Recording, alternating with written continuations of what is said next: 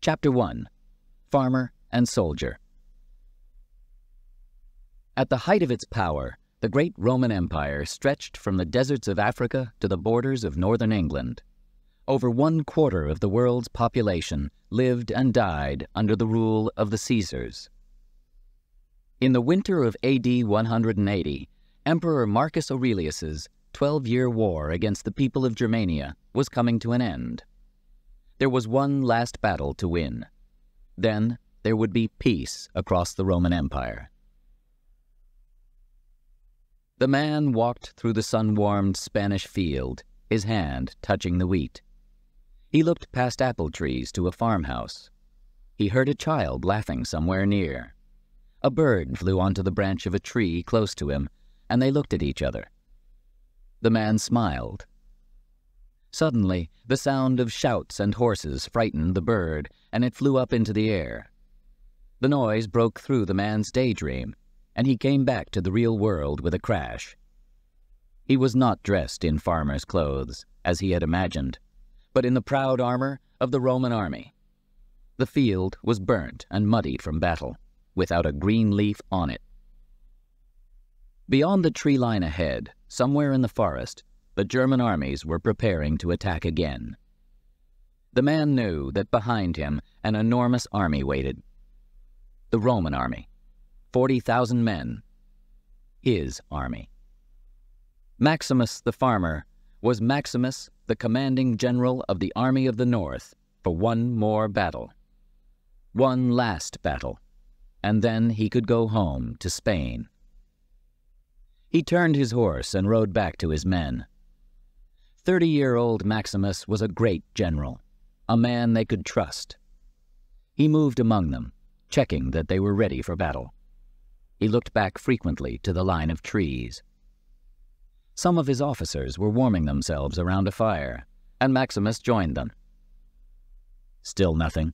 he asked Quintus, his second in command. Quintus shook his head. "He's been gone for almost 2 hours," he said. "Why are they taking so long? They only have to say yes or no." A young officer gave Maximus a bowl of hot soup. He drank it slowly as they talked, always keeping one eye on the line of trees. "Snow in the air," said Maximus. "I can smell it." "Anything's better than this German rain," Quintus said, looking out at the mud in front of his men. Suddenly, there was a shout. "He's coming!" All eyes turned to the trees. A horseman rode out toward the Roman army.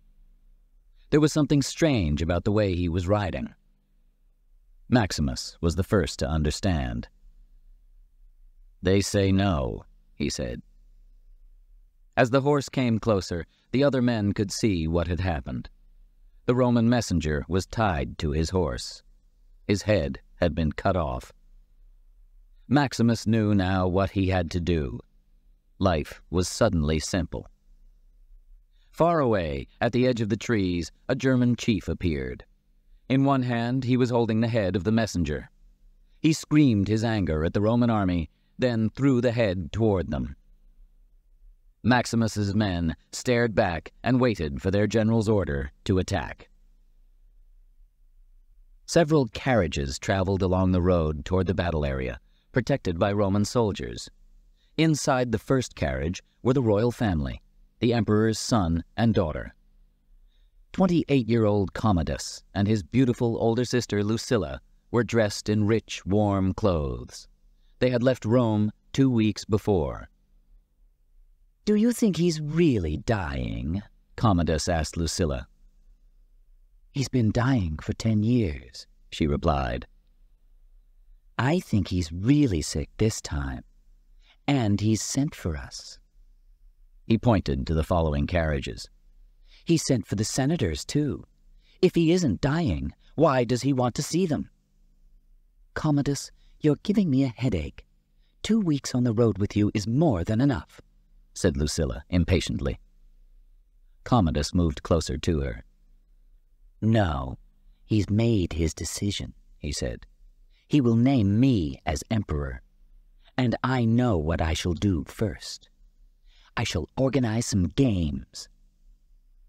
I shall have a hot bath said Lucilla. The carriage stopped.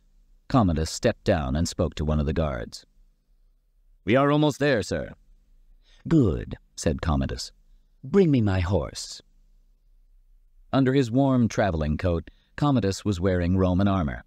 He looked handsome and brave, the perfect picture of a new young emperor. The guard brought Commodus his horse.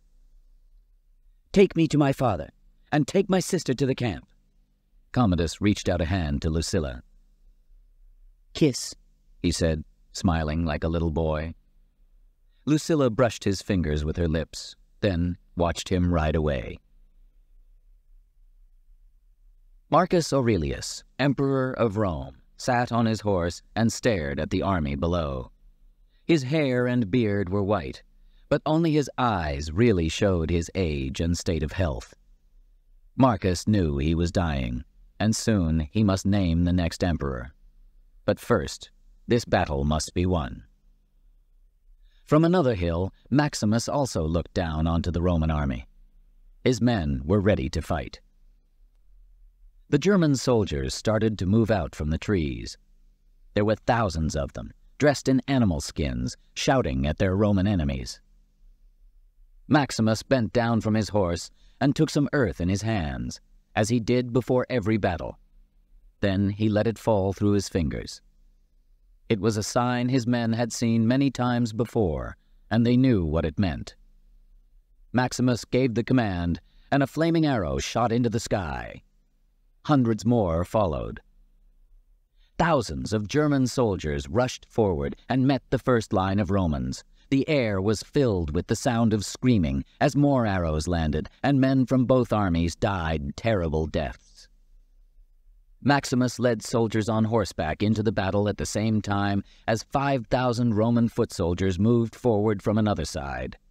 Each man marched behind a large shield. Each carried a sword.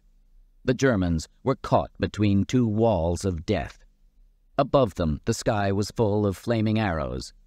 They were fighting for their lives. Suddenly, Maximus was trapped between two Germans. He swung his sword around in a circle, striking both men dead. Then he rode forward again, and his sword cut through the enemy soldiers in his path. Maximus's horse suddenly fell forward, a German sword in its neck. The general flew over his horse's head and crashed to the ground. There was danger all around him, but he continued fighting. He found the Roman flag, still in the hand of a dead soldier, and held it high. His men fought their way toward it and defended their position bravely. More and more Roman soldiers moved forward onto the battleground. They were well trained and had the best equipment and armor. The Germans were not as good as the confident Roman army, and finally they began to tire. Maximus saw that he was winning and moved up a little higher on the hill. From there he could see and command his men better. The enemy began to lose confidence, and some turned and ran. More joined them, and soon the only Germans on the battlefield were dead or dying. Maximus went back down and walked among them. As he stepped over bodies, he began to relax and let his sword arm fall to his side. Behind him, a dying German suddenly lifted himself from the ground and rushed forward with his sword. Maximus was calling an order to one of his officers when he saw the sudden look of terror on the officer's face and immediately swung his sword around, cutting off his attacker's head. There was so much power behind the sword that it flew from his hand and landed in a tree. Maximus had no strength left to pull it out again. The battle had ended. As he looked at the dead around him, he could only think that his men had won, and he had lived. Chapter 2. The Last Battle. Emperor Marcus Aurelius sat on his horse on the top of the command hill with guards on each side to protect him. He watched as the battle slowly progressed, and it became clear that the Roman army had won. Marcus hoped it would be many years before they had to go to war again. Certainly not before he died. He had no wish to see another battle. He turned to his guards. "I will leave now," he said. I have seen enough." Maximus looked at his sword in the tree. His face was covered with blood and mud. The beat of his heart was beginning to slow down as the noise of the battle became quieter. There were other sounds now, screams from the dying and cries for help.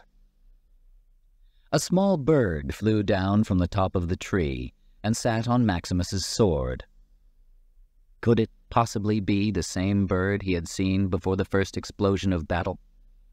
That seemed like 100 years ago. He shook his head and reached for the sword. The frightened bird flew away as Maximus pulled his sword out of the tree. Across the field, doctors were trying to help any Roman soldiers who were still alive. Other soldiers were walking slowly through the men on the ground, looking for Germans left alive and killing them quickly.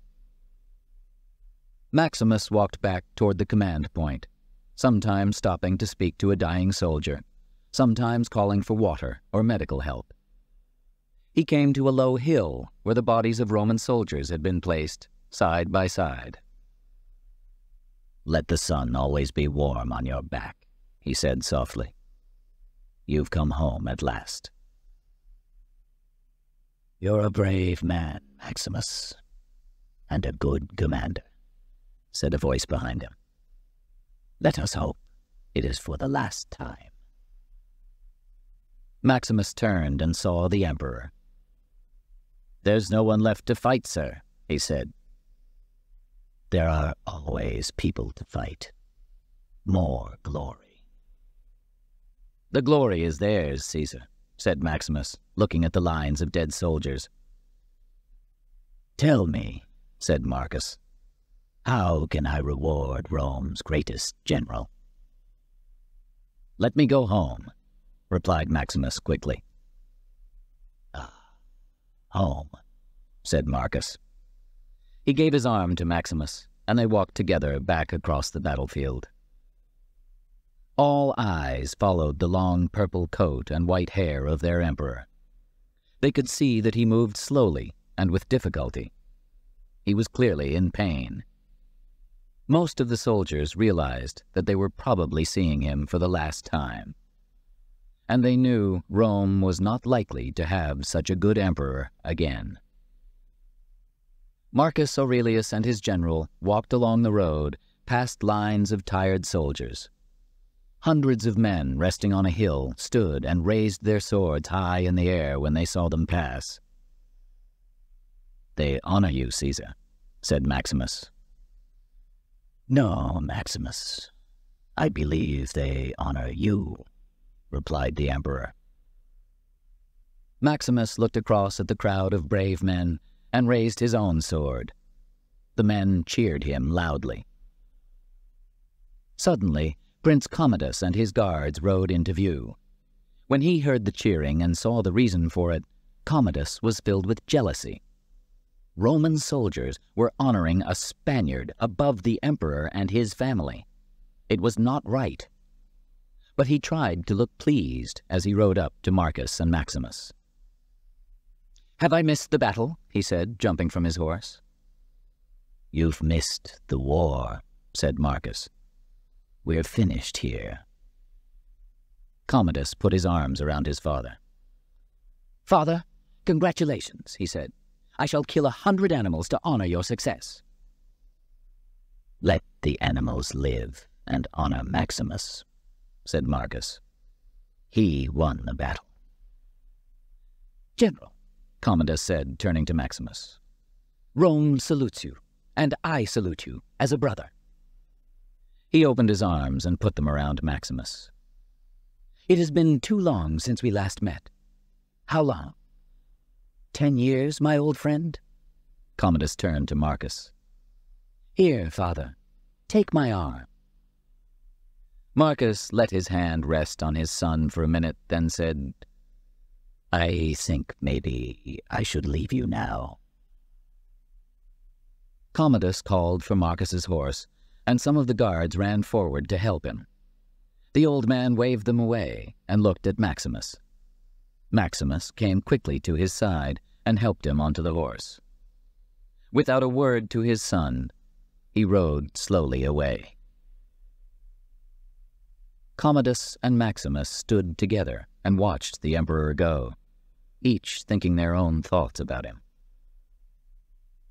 Marcus had won many battles for the glory of Rome, but Maximus would always remember him first as a good man. Commodus's thoughts were very different. He was angry that his father had not put his arms around him. He was jealous because Maximus was asked to help Marcus onto the horse, and the emperor had spoken privately to him. He swung himself back onto his horse and rode away, followed by his guards. A city of hospital tents had been built. There were thousands of wounded Roman soldiers, and the doctors were busy all night. Maximus came out of one of the tents. He was sad that so many men were badly hurt, and he knew that many more would not live until morning. He turned and walked back to the main camp. In the biggest tent, many of the officers were celebrating. There was wine and food. They were laughing and shouting. These were the lucky men who had cheated death. The emperor sat in a chair in the center of the tent and received visitors. 2 senators, Falco and Gaius, had just arrived. "We greet you, Marcus Aurelius," Falco said. "And we bring greetings from Senator Gracchus. He waits to honor you when you return to Rome." When Maximus entered the tent, officers came forward to meet him. Someone gave him wine. Others held their hands out to him. Quintus stopped his conversation when he saw his friend. "Still alive. The gods must love you," they both said together, laughing. Maximus moved through the tent, with Quintus and some of his other officers following behind. Through the forest of men, Maximus could see Marcus Aurelius surrounded by a group of people. As he got nearer, he saw Commodus at the emperor's side, with the 2 senators. Maximus paused to speak to another officer. "Back to Rome now, General?" the man asked. "I'm going home," Maximus said, "to my wife, my son, and my fields of wheat." "Maximus the farmer," Quintus said, laughing. "I still can't imagine that." "Dirt washes off more easily than blood, Quintus," replied Maximus. Commodus, Gaius, and Falco came toward Maximus. "Here he is," said Commodus, "the hero of the war." Maximus was not happy that Commodus had said this in front of his brave officers. To him, they were all heroes. Commodus introduced the 2 senators. They were smart politicians, and they saw that Maximus could have an interesting future in Rome. The real power was not with the emperor. It was with whoever had control of the army. Commodus led Maximus away to a quieter corner. He spoke softly. "Times are changing, General. I'm going to need good men like you." "How can I help, sir?" "You're a man who can command. You give orders, the men follow your orders. The battle is won." Commodus looked across at the senators. "We must save Rome from the politicians, my friend. Will you be with me when the time comes?" "When your father allows me to go, I will return to Spain, sir," said Maximus. "Home? Ah, yes.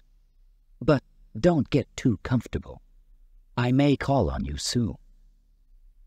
Then, seeming suddenly to remember, Commodus said, "Lucilla is here. Did you know? She hasn't forgotten you. And now you are the great hero." He turned away to watch his father leaving the tent with his guards. "Caesar will sleep early tonight," he said. When he turned back again, Maximus had gone. Commodus was anxious. Who did the great general really support? Could he be trusted? Commodus took some more wine and thought carefully about Maximus. Marcus's slaves helped him into the royal tent. Lucilla was already there. "It's a pity I only have one son," Marcus said to her. "You would be a better Caesar than Commodus. Stronger. I wonder if you would also be fair." "I would be whatever you taught me to be," she replied, smiling. She came to his side and kissed him. "How was the trip?" Marcus asked. "Long. Boring." "Why have I come?" asked Lucilla. "I need your help," said her father, "with your brother. He loves you. He always has. Soon, he is going to need you more than ever." Lucilla did not know what to say. "No more. It is not a night for politics," Marcus said. "It is a night for an old man and his daughter to look at the moon together. Let us pretend that you are a loving daughter, and I am a good father." Lucilla took his arm, and they walked together into the cold night air. "This is a pleasant fiction," she said, smiling at him. Lucilla understood him. She knew that her father would love to be just a simple old man, sharing a little time with his daughter. But he was Emperor of Rome, and for him, life was much more complicated. In the cold morning, at the edge of the forest, a group of men were training for battle. Commodus and his guards were practicing sword fighting, striking at small trees. The young prince was proud of his body. He was strong and healthy as a result of the strict training he did every morning. His training program was taken straight from the gladiator schools, where men learned to fight for their lives. His greatest wish was to fight against real gladiators, although he knew that his father would never allow it. Marcus had ended the tradition of gladiator fights in Rome. Maximus passed by the small group of men in the early morning light and noticed that the emperor's son was among them. He was not surprised. He had heard plenty of stories about Commodus, how strong and skilled he was. He had also heard that Commodus was a cruel man, but he tried not to believe that. There were always jealous people saying bad things about the royal family. Maximus walked to Marcus's tent. The emperor's guards let him through the entrance without any questions. They were expecting him. Chapter 3. One More Duty. The only light in the emperor's tent came from oil lamps. Marcus sat with his back to Maximus. He was writing his diary, and at first he did not realize Maximus had arrived. "Caesar, you sent for me," said Maximus. Marcus, lost in his thoughts, did not reply. "Caesar," Maximus repeated. "Tell me again, Maximus," Marcus said. "Why are we here?" "For the glory of the Empire, sir." At first he thought Marcus had not heard him. Then Marcus slowly got up from his desk and softly said, "Yes, I remember." He walked over to a large map of the Roman Empire and waved a hand across it. "Do you see it, Maximus? This is the world I have made. For 20 years I have tried to be a student of life and of men. But what have I really done?" He touched the map. "For 20 years I have fought and won battles. I have defended the empire and increased it. Since I became Caesar, I have only had 4 years of peace. And for what?" "To make our borders safe," said Maximus. "To bring teaching and law." "I brought the sword, nothing more. And while I have fought, Rome has grown fat and diseased, I did this. And nothing can change the fact that Rome is far away, and we shouldn't be here. But Caesar, Maximus started, but Marcus interrupted him. Don't call me that, he said. We have to talk together now, very simply, just as men. Can we do that? 40,000 of my men are out there now, freezing in the mud, said Maximus. 8,000 are wounded, and 2,000 will never leave this place. I won't believe they fought and died for nothing. What do you believe, Maximus? That they fought for you, and for Rome, he replied. And what is Rome, Maximus? Tell me. I've seen too much of the rest of the world, and I know it's cruel and dark. I have to believe that Rome is the light. But you have never been there, said Marcus. You have not seen Rome as it is now.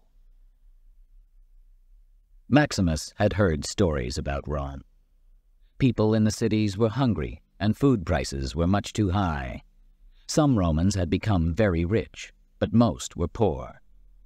Bridges, roads, and ports all needed repairs, while tax money went into the pockets of the rich. There were many things wrong at the heart of the enormous empire. I am dying, Maximus, and I want to see that there has been some purpose to my life. Marcus sat down again. It's strange. I think more about the future than the present.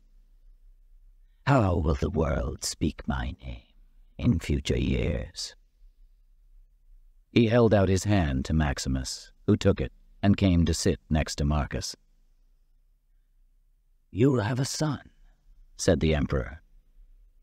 You must love him very much. Tell me about your home. The house is in the hills above Trujillo, Maximus began. It's a simple place, pink stones that warm in the sun. There's a wall, a gate, and a small field of vegetables. Maximus looked up and saw that the old man had closed his eyes as he listened. He was smiling. Through the gate are apple trees. The earth is black, Marcus, as black as my wife's hair. And we grow fruit and vegetables. There are wild horses near the house. My son loves them. How long is it since you were last home? 2 years, 264 days, and 1 morning. Marcus laughed. I am jealous of you, Maximus. Your home is good, something to fight for. I have one more duty to ask of you before you go home. What would you like me to do, Caesar? Before I die, I will give the people a final gift. An empire at peace should not be ruled by one man. I want to give power back to the Senate. Maximus was shocked.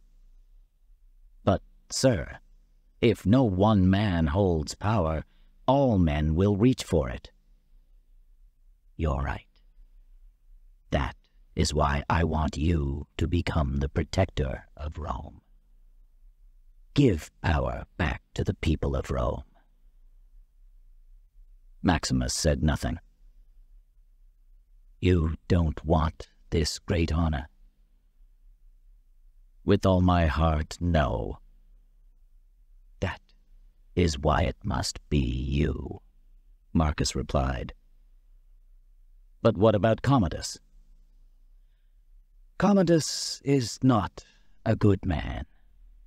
I think you already know that. He must not rule. You are more of a son to me than he is. Marcus stood up. Commodus will accept my decision. He knows the army is loyal to you." A piece of ice struck Maximus's heart. "I need some time, sir," he said. "Of course. By sunrise tomorrow, I hope your answer will be yes. Now, let me hold you as a son." Marcus put his arms around Maximus. Maximus left the Emperor's tent feeling anxious. One more duty, one he did not want. But could he refuse? He was a loyal soldier, loyal to Rome and to Caesar. He stood outside the tent, trying to think clearly. Suddenly, there was a voice behind him. "You are my father's favorite now." Maximus turned and saw Lucilla. As their eyes met, a shock of emotion ran through them both. "It was not always true," said Lucilla. "Many things have changed since we last met," said Maximus, and he turned to walk away. "What did my father want with you?" "To wish me luck before I leave for Spain," he replied. "You're lying," said Lucilla. "I could always tell when you were lying. You're not very good at it." "I was never as good as you, my lady." Lucilla did not try to deny it. Again Maximus tried to leave. "Maximus, please. Is it really so terrible to see me again?" "No. I'm sorry. I'm tired from battle," he said. "And you're upset to see my father so weak. Commodus expects our father to name him in a few days as the next Caesar. Will you be as loyal to him as you have been to Marcus?"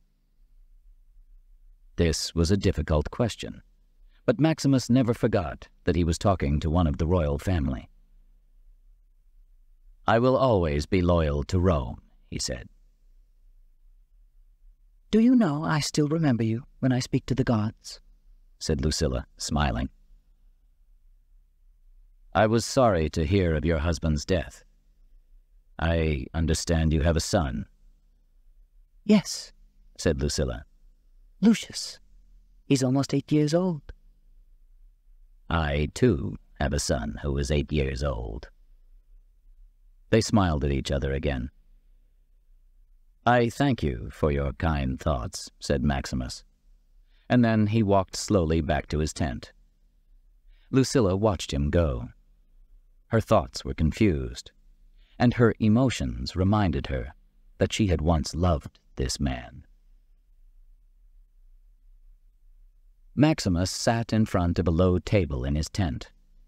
On the table were small wooden figures of his family, parents and grandparents. In the center, protected by the others, were the two smallest figures. These were his wife and child. As he looked at his family, he tried to imagine what his father or grandfather would do in his situation. What would they decide? How would they advise him? He picked up the figure of his wife and kissed it. "Cicero," he called out. Behind him, his servant Cicero appeared and gave him a drink. "Do you ever find it difficult to do your duty?" Maximus asked him. Cicero, a tall, thin man with long hair, thought about the question for a few seconds. "Sometimes I do what I want to do, sir," he said. "The rest of the time, I do what I have to do." Maximus smiled. "We may not be able to go home," he said, sadly. Marcus Aurelius sat in his great tent, lit only by the light of a fire, and prepared himself to tell Commodus of his decision. Finally he said, "You will do your duty for Rome." Commodus stood in front of him, proud and tall, waiting to hear his father name him as the next Caesar. "Yes, father," he said. "But you will not be emperor," Marcus said. Commodus froze as his future suddenly disappeared. "Who will take my place?" he asked. "My power will pass to Maximus, to hold until the Senate is ready to rule. Rome will be a republic again. I can see that you are not happy, my son." "You break my heart," Commodus said. "I have tried to make you proud, but I could never do it.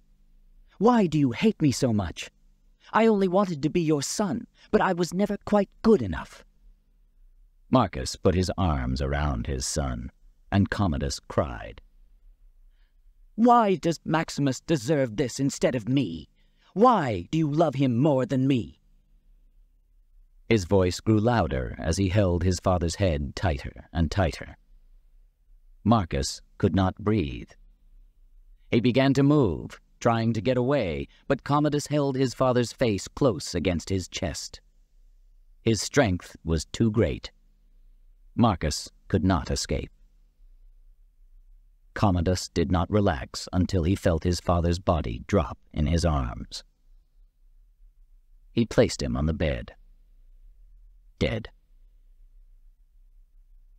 "You didn't love me enough," he said softly. Quintus woke Maximus in the middle of the night. Maximus realized immediately that there was trouble. "The Emperor needs you," Quintus said. "It's urgent." "What is it?" Maximus asked. "They did not tell me," said Quintus. They hurried to Marcus's tent together. At the entrance, the guards let them through without a word. Inside, Maximus saw Commodus first. His face was white, but showed no emotion.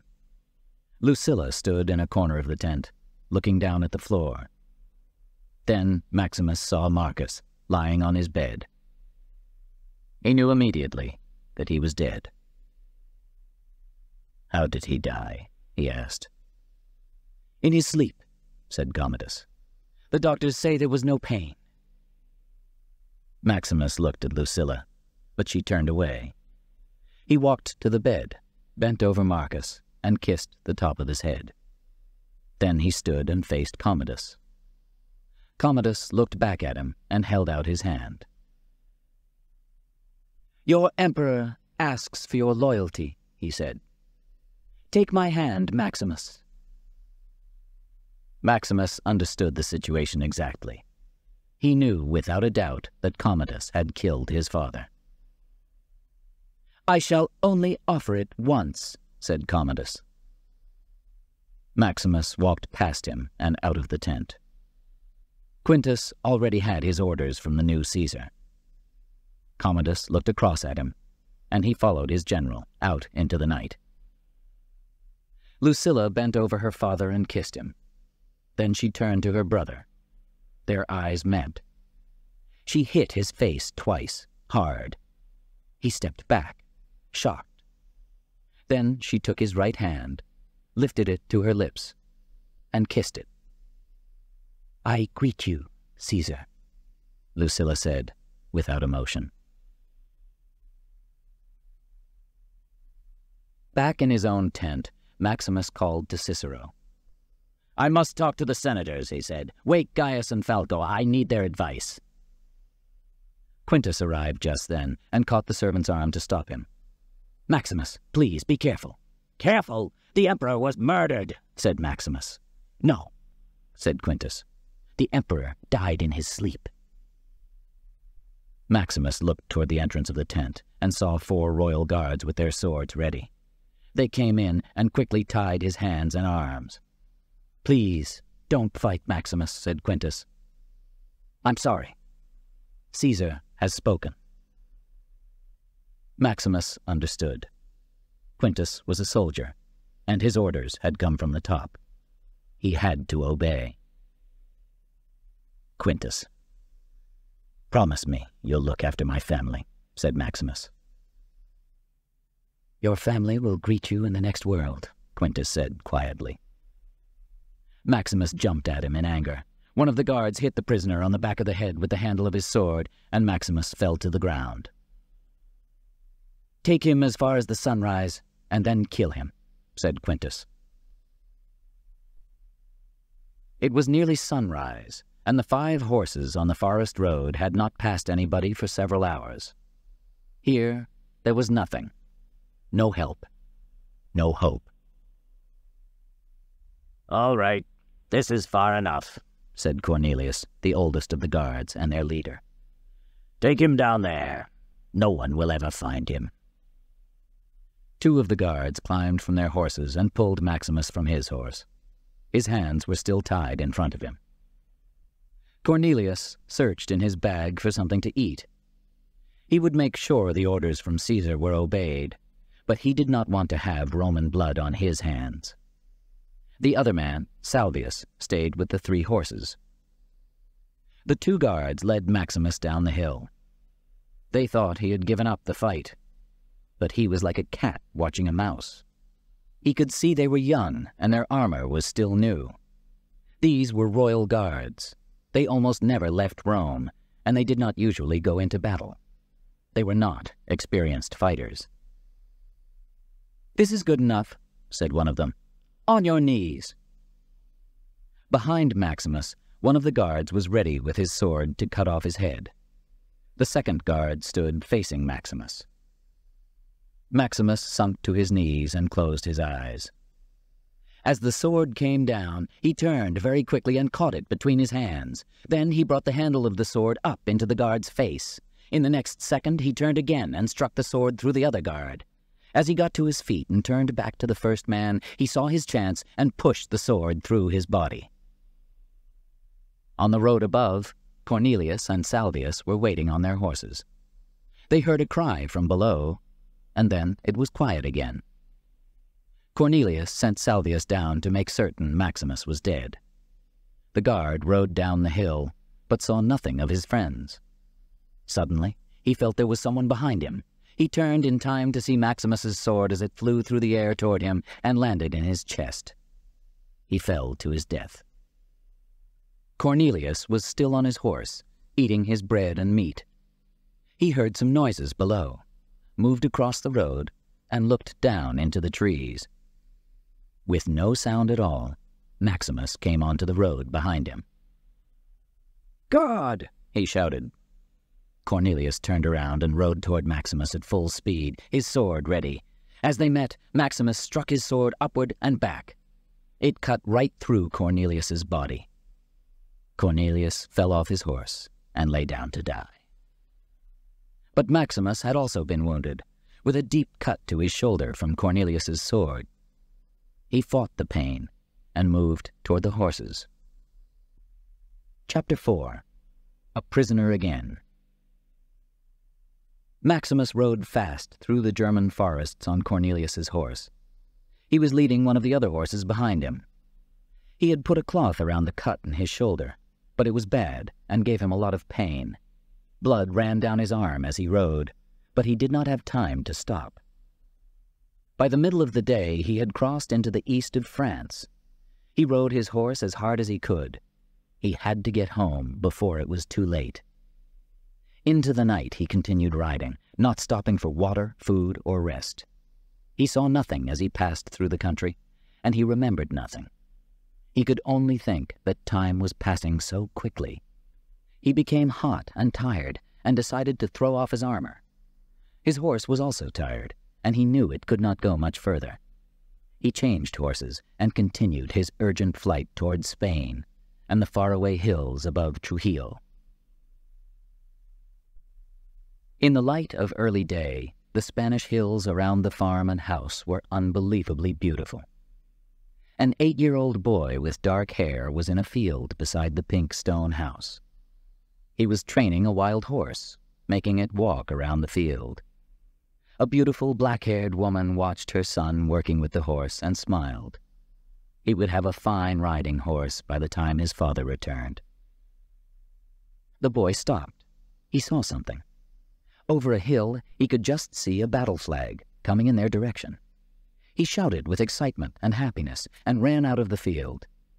He ran toward the flag, calling, "Father! Father!" The woman, too, looked toward the flag. but there was something about it that worried her. Something was not right, and she suddenly felt anxious. The boy continued to run along the road. Soon soldiers appeared over the hill, but they were not the Roman soldiers he expected to see. He slowed down, then stopped, confused.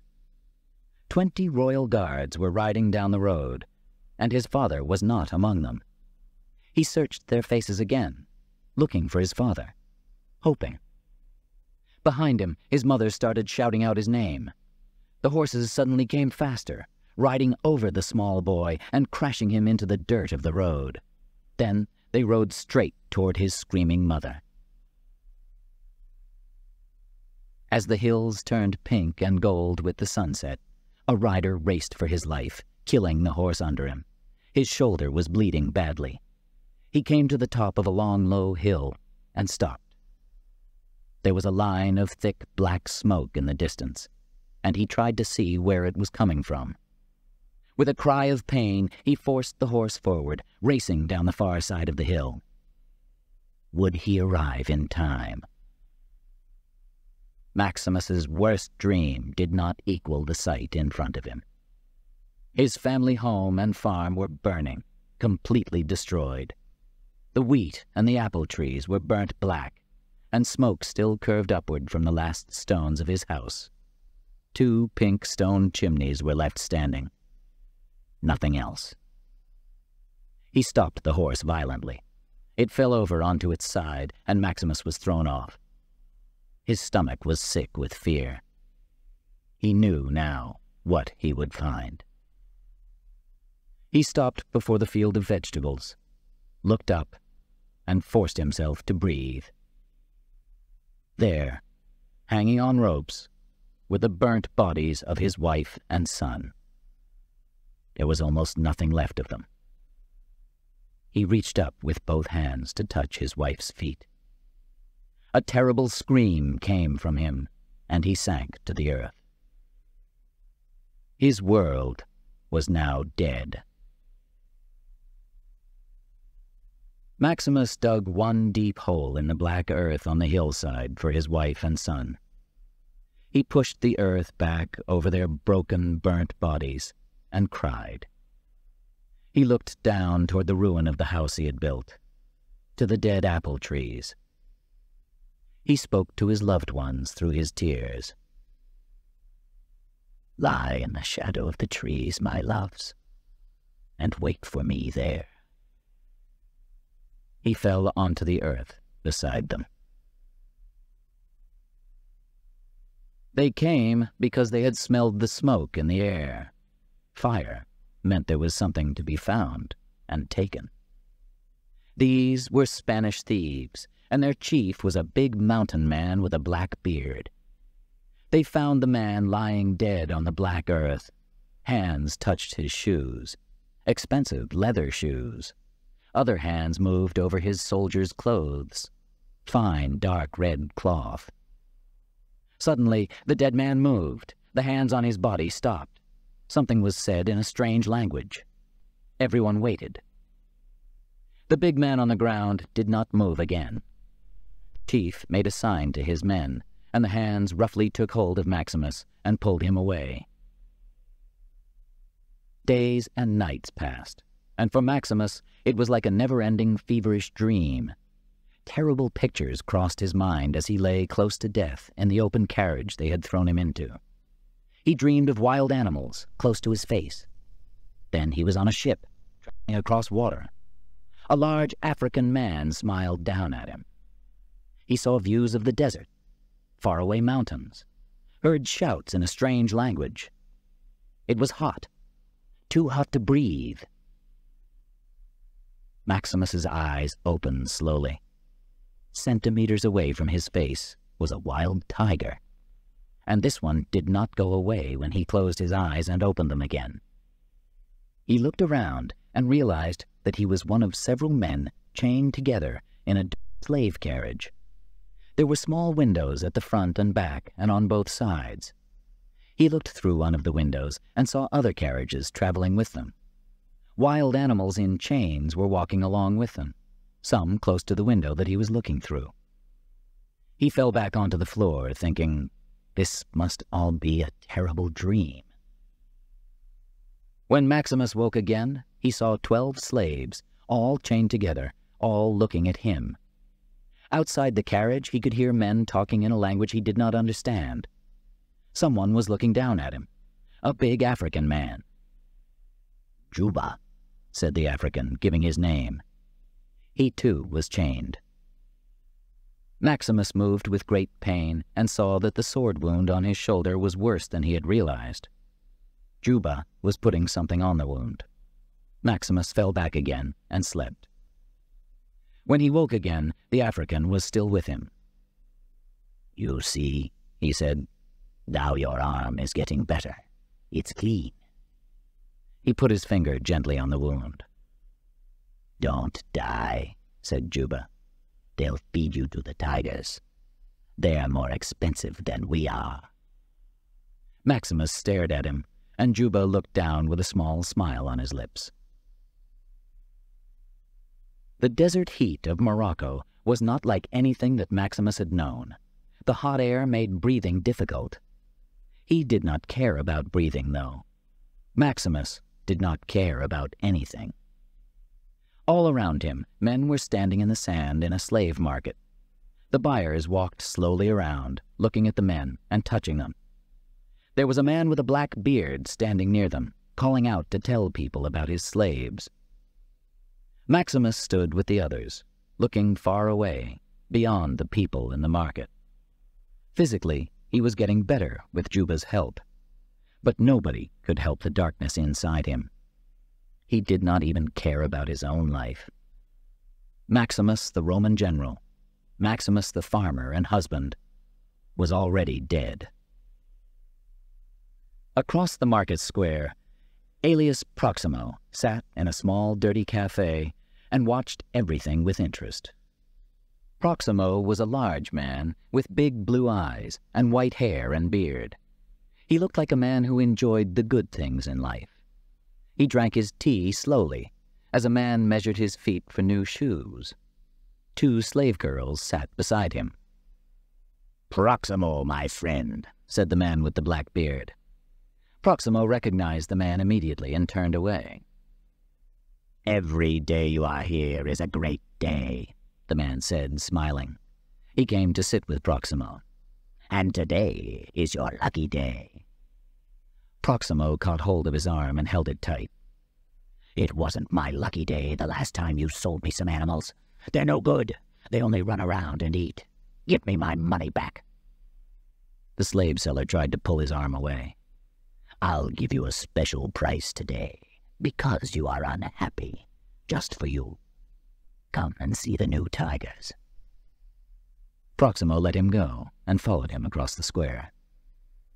"Look at this one," said the man. "Isn't he a beauty?" Proximo looked at the tigers through the bars. "Do they fight?" he asked. "Of course. For you, my special price, only 8,000. "For me," said Proximo, 4,000. That's my special price."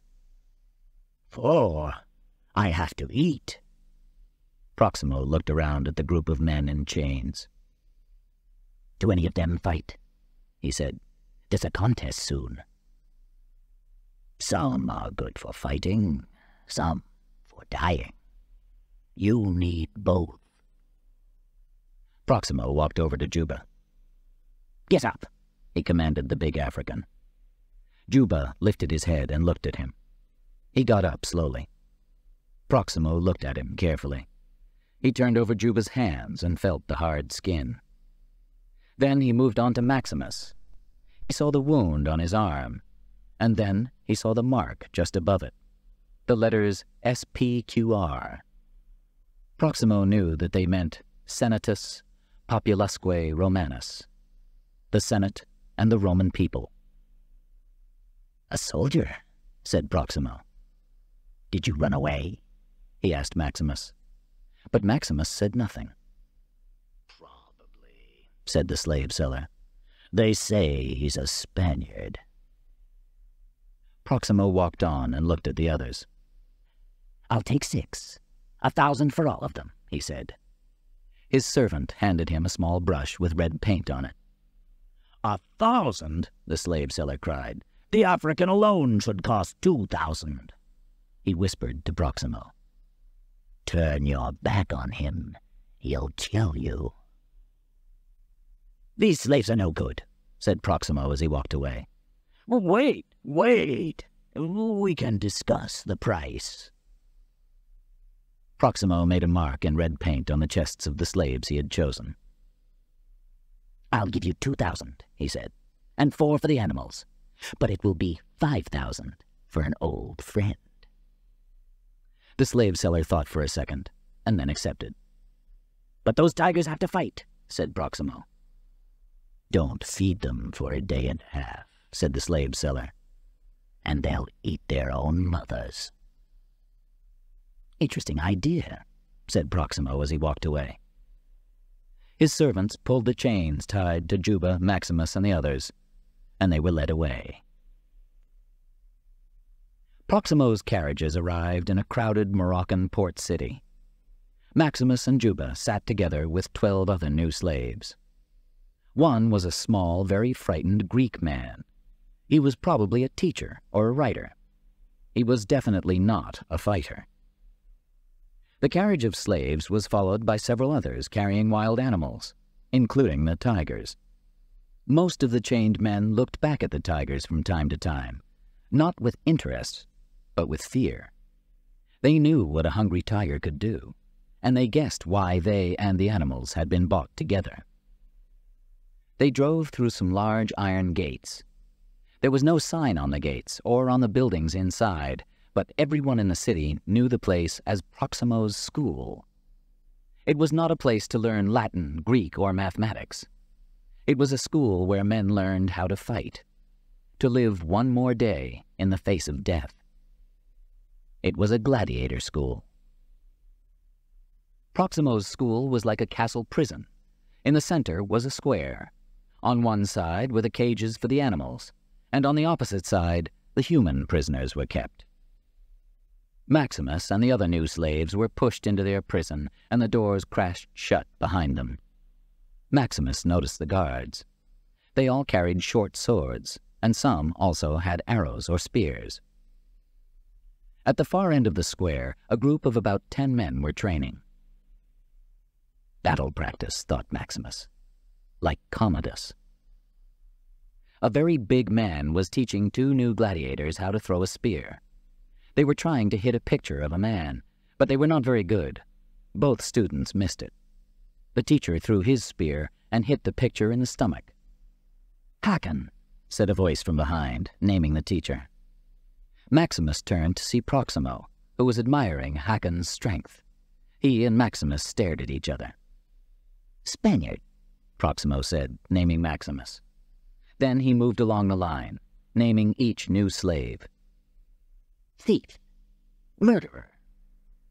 Suddenly he stopped and smiled. "Proximo," he said. "Anyone know the meaning of that?" "Nearest, dearest, close to. I am Proximo.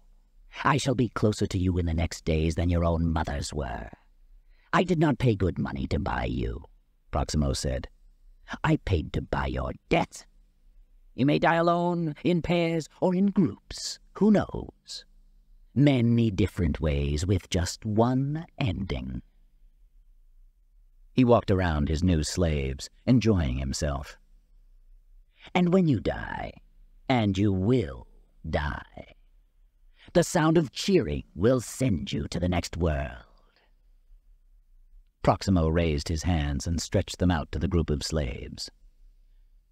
"Gladiators, I salute you," he said. Chapter 5. New Gladiators. Proximo never missed training for the new boys. He could learn so much about them. The more experienced gladiators trained against each other, working with swords and spears and with shields and armor. The new ones were put together into a small arena in the center. One by one, they were given heavy wooden swords and sent in to face the teacher. He had a similar sword. Proximo watched from a short distance. Very quickly, his trained eye could sort the new class into two groups. The fighters were marked with red paint, and the others with yellow. Hakan enjoyed his job as gladiator teacher. He took great pleasure in knocking away the swords of his new students and then hitting them hard so they fell onto the dirt. It was soon Maximus's turn to face Hakan. "Spaniard," Hakan called to him. Maximus went forward slowly. Proximo watched more closely to see what would happen. Maximus picked up the sword and stood facing Hakan. Suddenly, everyone, especially Hakan, saw that this man was a fighter. There was something about the way he held the sword, the way he stood. But most of all, there were his eyes. There was no doubt. He knew how to fight. Maximus lifted the sword and then dropped it to the ground. He seemed to be saying, "I could kill, but I choose not to." Hakan was surprised. Was this an insult? He looked to Proximo for orders. Proximo made a sign to him to continue. Hakan struck Maximus across the stomach. Maximus fell forward, but then stood straight again and faced him. Hakan looked again to Proximo, and again he was told to continue. This time, Hakan struck Maximus across his wounded arm. Maximus almost fell to the ground, but managed to stay on his feet. All the time, he stared straight at Hakan, who was becoming very angry. Maximus's thoughts were clear. "I may be low, but I'm not as low as you. I won't kill for sport." Proximo found it very interesting. Hakan lifted the sword again, ready to hurt Maximus really badly, but Proximo stopped him. "That's enough for now," he said. "His time will come." He looked behind him to the servant with the pots of paint. "Mark that one," he said. In the heat of the late afternoon, Hakan, Juba, the Greek, and the other new gladiators sat on the ground in the shadows. Maximus lay by the wall to one side. He had a small sharp stone and was using it to try to remove the letters SPQR from his arm. Juba called out to him, "Spaniard, why didn't you fight? We all have to fight." Maximus did not answer. The young Greek was very frightened. "I don't fight," he said. "I shouldn't be here. I'm a secretary. I can write in 7 languages. "Good," said Hakan. "Tomorrow you can scream in 7 languages." The other gladiators laughed. Juba moved closer to Maximus and watched him digging the stone into his skin. "Is that the sign of your gods?" he asked. Maximus did not answer. Behind them, Hakan was making fun of the Greek. "Maybe the secretary will be the one who wins his freedom," he laughed. "Freedom?" the Greek replied. "What do I have to do?" "You go into the arena and you kill me," Hakan replied. "Then you kill him and the African and him and 100 more. And when there are no more men to fight, you're free." "I can't do that," cried the Greek. "No," said Hakan, suddenly serious.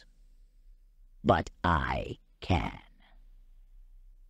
He looked from one gladiator to the next, until his eyes rested on Maximus. Maximus stared back at him, his face like stone. Proximo and his gladiators walked through the streets of the town on their way to the arena. Hakan and the gladiators were chained together, and Proximo's guards walked with them. They were all carrying short swords. The arena was small. It was not like the enormous Colosseum in Rome, although it was there for the same reason, to entertain the people. This arena was just a circle of sandy ground with a lot of seats around it. But the seats were filled with people, and the people were expecting to see blood. Maximus and the other gladiators were taken to a small area behind the seats. Above them were Proximo's seats, next to the seats of several other gladiator trainers. This special position gave the trainers a good view of the arena, and they could also see the gladiators preparing to fight. They discussed their gladiators together before the contest started, who would live and who would die. "Has the African fought before?" one of the men asked Proximo. "No, first time." "And that one?" he asked, pointing to Maximus. "Soldier?" "Him? He's no good," said Proximo. "But I have an idea." He called down to his guards. "Chain the Spaniard to the African," he said. The other man was not sure about Maximus. He liked the look of the Spaniard. "I think he'll live through this fight. You think he'll die," he said. "Let's put money on the result. 1,000? "Against my own man, I don't do that," said Proximo. "And if I make it 5,000? Proximo thought about it. That was a lot of money. Proximo liked to see his new boys before they went to fight.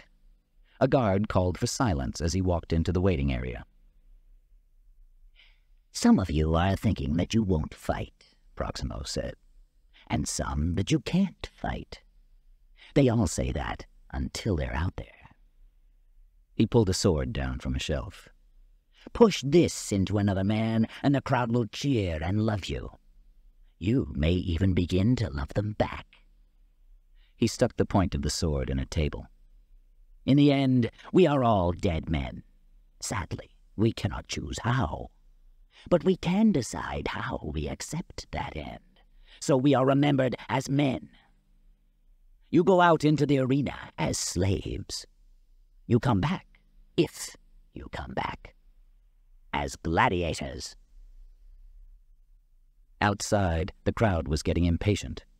Before he left, Proximo walked down the line of men, saying who must be chained together.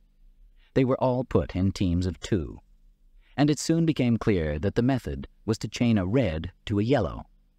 Each good fighter was with a certain loser. Hakan was chained to the crying Greek secretary. Maximus, a loser because he had refused to fight Hakan, was chained to Juba. Maximus turned to look at the closed door. From the other side they could hear the shouts of the crowd.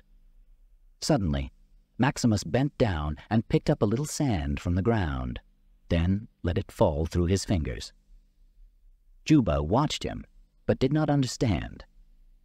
When Maximus stood up again, he looked different.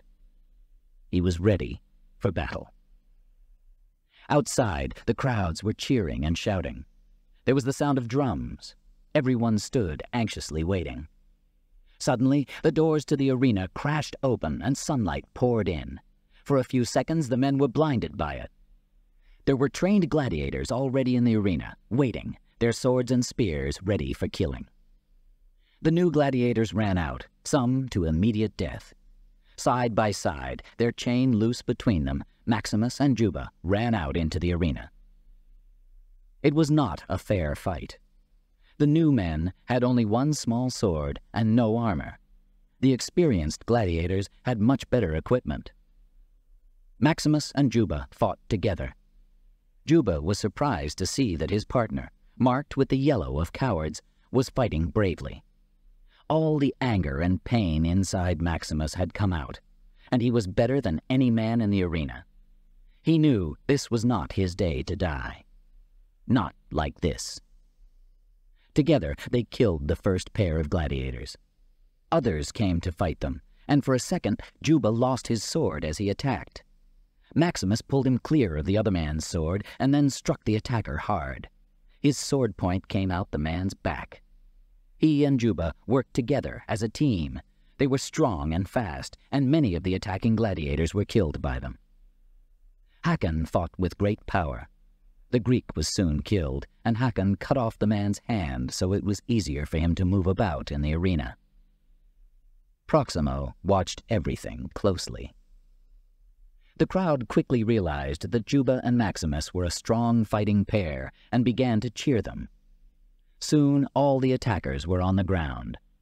Juba and Maximus looked around and then at each other. But then, as they began to relax, one of the gladiators tried to get to his feet. They ran forward together and pulled their chain tightly around his neck. The fighting had ended. The crowd were on their feet, cheering. Maximus looked at the many bodies around him and then at the excited faces of the crowd. It made him sick that people were entertained by the sight of men killing other men. He walked toward the entrance and threw his sword into the crowd. It only made them cheer louder. Proximo was pleased with the day's work. He had lost a lot of money, but he had found a new fighter. Chapter 6. Caesar's Arrival in Rome. It was a special day in Rome, a holiday. 50 black-armored royal guards marched down the main street of Rome, followed by hundreds of men on horses. Behind them came the royal carriage. Commodus, the new emperor of Rome, was coming home. His sister Lucilla was sitting next to him. Another 50 guards marched behind them. Close to the royal carriage, on a beautiful black horse, rode Quintus, the new commander of the royal guards. Commodus had told the Senate that he was now the commander of the Roman army, and that the army was loyal to him. Many senators doubted it, but there was no one in Rome with enough power to take control. And so nothing could stop Commodus. The people had been told that their new emperor would arrive in Rome on this date at this time. The city was cleaned up, and purple flags were hung outside the most important buildings. The citizens of Rome lined the streets at the time he was expected. The crowd was not very big, and it was not very enthusiastic. They cheered, but not loudly. Commodus was young and had no experience, but the people could forgive that. They were more worried about the stories they had heard, that Commodus was selfish and cruel. He was not his father, and they had loved Marcus Aurelius. Commodus had much work to do to make himself popular and win the support of the people. Ahead, on the steps of the Senate, a group of senators stood waiting. Falco, Gaius, and Gracchus were among them. Lucius, Lucilla's 8-year-old son, was standing with them. Senator Gracchus, a white-haired man in his 60s, was not happy about the new emperor. He is entering Rome like a hero. But what has he ever done? He said. Give him time, Gracchus, Falco answered. He's young. I think he could do very well. For Rome? Asked Gracchus. Or for you? Falco turned to Lucius. It's a proud day for all of us, isn't it, Lucius? He said. I'm sure Senator Gracchus never thought he'd live to see such a day. Lucius watched as the royal carriage came closer, then ran down the steps when it arrived. He jumped up into his mother's arms, and she held him tight and kissed him. Commodus raised his arm in salute to the crowd, but he could see that the crowd was small, and the cheering was only polite. Rome greets her new emperor, Falco said. Your loyal people are here to welcome you, sir. Thank you, Falco, replied Commodus, for bringing out the loyal people. I hope they weren't too expensive. He turned to Gracchus. Ah, Gracchus, he said, the friend of Rome. We are happy that you are home, Caesar, Gracchus said. Then he became more serious. There are many problems that need your attention. In the royal palace, Commodus was meeting with the senators. He was following his sister's advice and listening to them patiently. Senator Gracchus had a list of problems in the city. He was anxious that Commodus look at them without delay. And here are some suggestions from the Senate. Ideas for solving the problems, he said. Commodus walked around the room, losing interest. Lucilla listened carefully and watched her brother. Finally, Commodus could not listen any longer. "You see, Gracchus, this is exactly the problem," he interrupted. "My father spent too much time listening to the Senate, and the people were forgotten."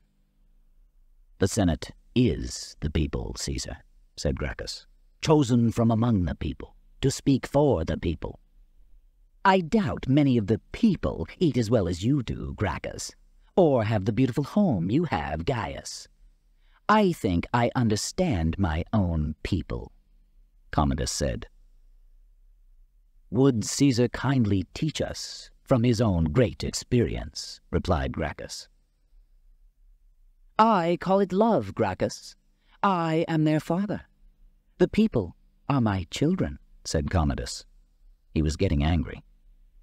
Lucilla stepped forward. "Senators, my brother is very tired," she said. "Please, leave your list with me. Caesar will do everything that Rome needs." She called for a slave to show them out. The senators left, but they were not pleased. It was not a good start for the new emperor. When they had gone, Lucilla turned to Commodus. "The Senate can be useful," she said. "How?" he replied. "They only talk." He moved to a window and looked out over the great city. "It should be just you and me and Rome." "There has always been a Senate," said Lucilla. "Rome has changed," he answered. "It takes an emperor to rule an empire."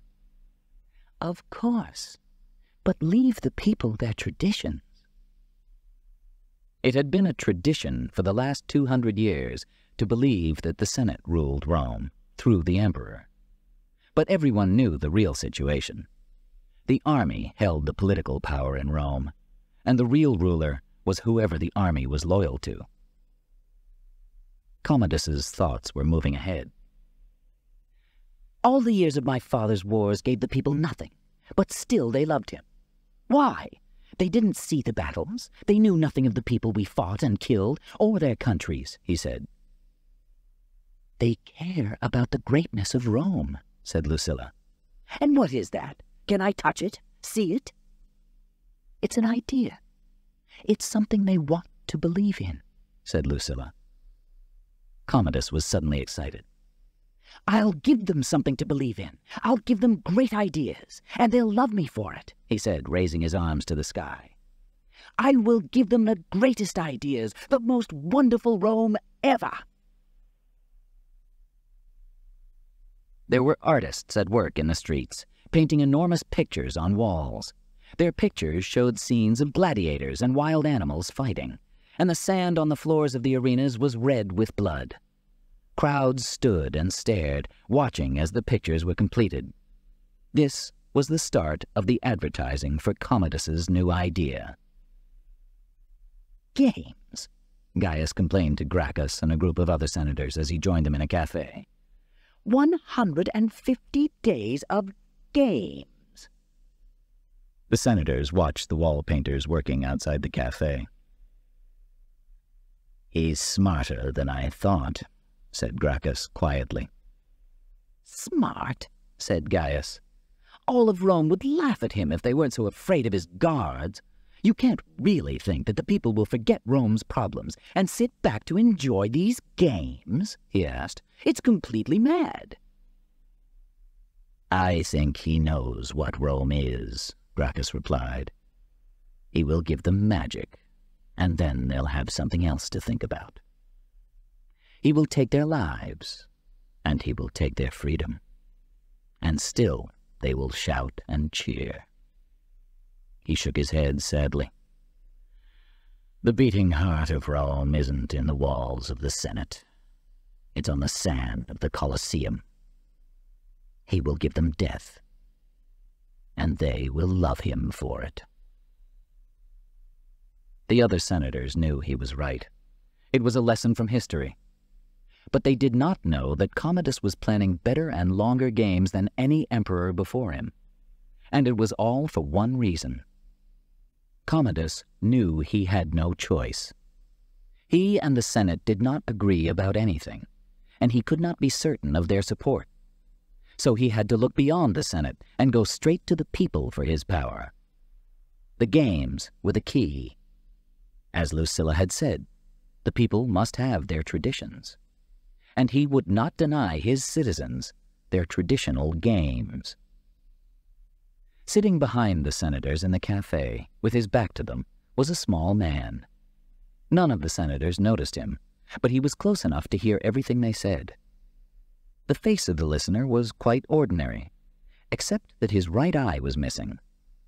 He did not see well with only one eye, but he could hear perfectly, and he had a good memory. He was able to collect a lot of information, and he was paid well to repeat it to other ears. Chapter 7. The Spaniard and the Crowd. Crowds of people came down the hillside from their small houses above the Moroccan town. They were all going toward the arena, hoping to put a little excitement into their difficult lives. Maximus's arm, now without the letters SPQR, was covered with an arm guard. He had earned the extra protection of armor because of his brave fighting. He bent and picked up some dirt from the ground, watched it disappear through his fingers, and walked quickly toward the entrance to the arena. Proximo walked with him. "You just kill, kill, kill," Proximo shouted at Maximus. "You make it look too easy. The crowd wants a hero, not just someone cutting up meat. We want them to keep coming back. Don't kill so quickly. Take more time." The cheers of the crowd grew louder as they got closer to the arena. "Give them an adventure to remember," Proximo shouted above the noise. "Fall to one knee. They'll think you're finished. Then force yourself to your feet. Our hero." He was rushing along to keep up with Maximus. "Remember, you're an entertainer." Without a word to Proximo, Maximus walked out into the arena. There was a cheer immediately. He was a known fighter now, and the Moroccans knew they were going to see some real action. Out in the bright sunlight, 6 fighters waited. Maximus looked at them and decided immediately on his method of attack. He chose the strongest and most confident man first. When that man went down, the others would know they had no chance. He cut them down, one by one, his sword striking through their bodies with great speed. It was all finished in a few minutes. The crowd stood and cheered. They shouted, "Spaniard! Spaniard!" Proximo got up from his seat and walked out. Maximus dropped his arm to his side, stepped over a body, and walked back toward the exit. He picked up a sword from the sand and threw it into the crowd. As it fell to the floor, the screaming crowd grew silent, watching and waiting. "Are you not entertained?" Maximus shouted at them. "Is this not why you came?" He threw down his own sword and walked out of the arena gates and back to the prison area. In the cool of the evening, Maximus and Juba stood inside the gates of Proximo's school.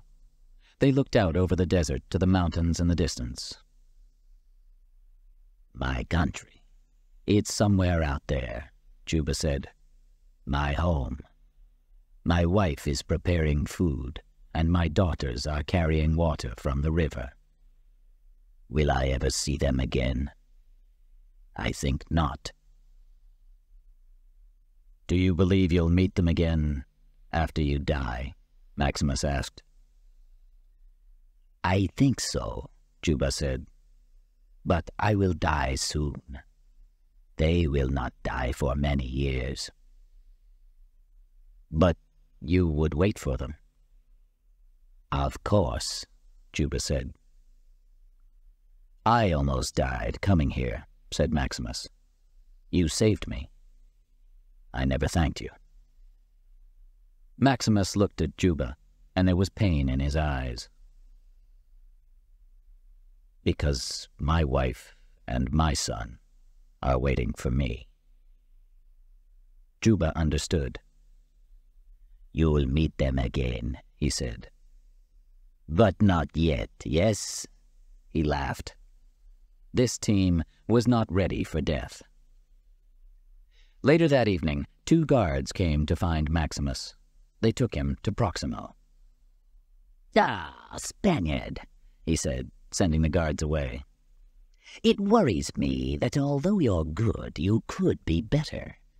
You could be the greatest." "You want me to kill? I kill," Maximus said. "That's enough." He turned to walk out. "Enough for a small Moroccan town like this," Proximo called after him, "but not for Rome." Maximus stopped. "Rome," he said, suddenly interested. "My men have just brought the news," Proximo said. "The young emperor has arranged some games in honor of his dead father, Marcus Aurelius. It's strange to think that I had to leave my school in Rome years ago because his father stopped all gladiator contests. But his day has ended now." "Yes," said Maximus, quietly, angrily. Proximo laughed. "We're going back. After 5 years in this terrible place, we're going back to the Colosseum," he said. "Ah, Spaniard, wait until you fight in the Colosseum. 50,000 Romans following every move of your sword. The silence before you strike. The cry that comes after, like a storm." He stopped and looked to the heavens, his eyes shining. Maximus saw the memories lighting up Proximo's face, and suddenly he understood. "You were once a gladiator," he said. Proximo looked back at him. "The best," he said. "You won your freedom?" Maximus asked. "A long time ago."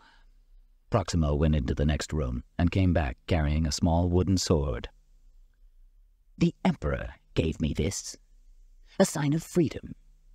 He touched me on the shoulder, and I was free." On the handle of the sword was Proximo's name and the words, "Free man, by order of the Emperor Marcus Aurelius." "I, too, want to stand in front of the Emperor, as you did." "Then listen to me," said Proximo. "Learn from me. I was not the best because I killed quickly. I was the best because the crowd loved me. Win the crowd, and you'll win your freedom." Maximus knew that he was right. "I'll win the crowd. I'll give them something they've never seen before." In the royal palace, Commodus stood looking down at Lucius, asleep in his bed. Lucilla entered quietly behind him. She stood in the doorway, watching, worried. "He sleeps so well because he is loved," said Commodus, gently brushing a hair from Lucius's face. Lucilla moved forward quickly. Lucius turned over, and she thought he was waking. "Shh, go back to sleep now," she said. She pulled his blanket closer and watched him breathe deeply, already dreaming again. "Come, brother, it's late," she said, turning away and knowing he would follow her. Back in his own room, Commodus sat on the bed and picked up a document. He looked at it, then let it fall to the floor. The table next to his bed was covered in other papers, plans for the new Rome and documents from the Senate. "I can't sleep," he complained. "The Senate is always sending me papers, and my own dreams for Rome are making my head ache." Lucilla prepared a drink for him, secretly mixing in some medicine. "Quiet, brother. This will help." She held out the drink to him and watched as he drank it. "Are the people ready for me to close the Senate yet? What do you think? Should I have the senators killed? Some or all of them?" he asked Lucilla. "We'll talk about it tomorrow. Sleep now," she said. She thought to herself, "Rome is in frightening hands. Thank the gods that I am here to control him." "Will you stay with me?" Commodus asked Lucilla. Still afraid of the dark, brother? Lucilla smiled gently, kissed him, and then started to go. She stopped at the door and looked back. Commodus lay on the bed, a lonely figure, his eyes wide open. Sleep, brother, Lucilla said. You know my dreams would bring terror to the world, he said. Lucilla left. When she was certain that Commodus was asleep, Lucilla quietly left the palace. She went to Senator Gracchus's house, and there, in the darkness, Gaius was waiting for her. He took her arm and led her into the house, where Gracchus met them in the hall. He turned to Lucilla.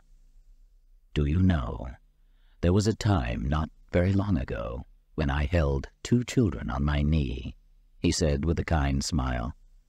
They were the most beautiful children I'd ever seen, and their father was very proud of them. I, too, loved them, very much like my own. And they loved you, said Lucilla. I saw one of them grow strong and good, Gracchus continued. The other grew dark. I watched as his father turned away from him. We all turned away from him. And as he became more and more lonely, there was more hate than love in his heart. Gracchus shook his head sadly. They went into the main room, and Gracchus gave his guests glasses of wine. Lucilla spoke first. Anyone who says anything against the emperor is in danger now, she said. Students, teachers, writers. We must be careful. All to feed the arena. I'm afraid to go out after dark, said Gaius. You should be more afraid in the day, said Gracchus. The Senate is full of Falco's spies. He took a glass of wine and sat next to Lucilla. What is in Commodus's mind? These games are all he seems to care about.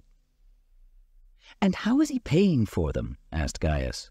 They must cost a fortune each day, but we have no new taxes. The future is paying, Lucilla answered. He started selling the wheat we have saved. In 2 years' time, the people will die of hunger. I hope they're enjoying the games now, because soon these games will be the reason their children are dead. This can't be true, said Gaius. Rome must know this. And who will tell them? Asked Lucilla. You, Gaius? Or you, Gracchus? Will you make a speech in the Senate, and then see your family killed in the Colosseum? She looked from one man to the other. He must die, she said. Quintus and the guards would take control themselves, said Gaius. And we haven't got enough men. The army may not be loyal to us, said Gracchus. No, we must wait, prepare, and be ready. We can do nothing while he has the support of the people. But every day he makes more enemies. One day he will have more enemies than friends, and then we will strike. Until then, we must be patient. Proximo and his gladiators were near Rome by late afternoon.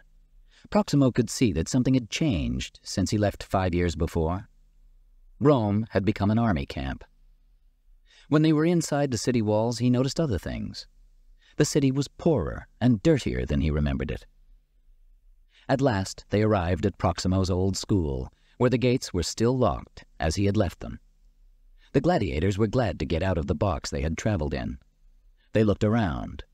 Across the rooftops of Rome, only a short distance away, was an enormous building, the great Colosseum.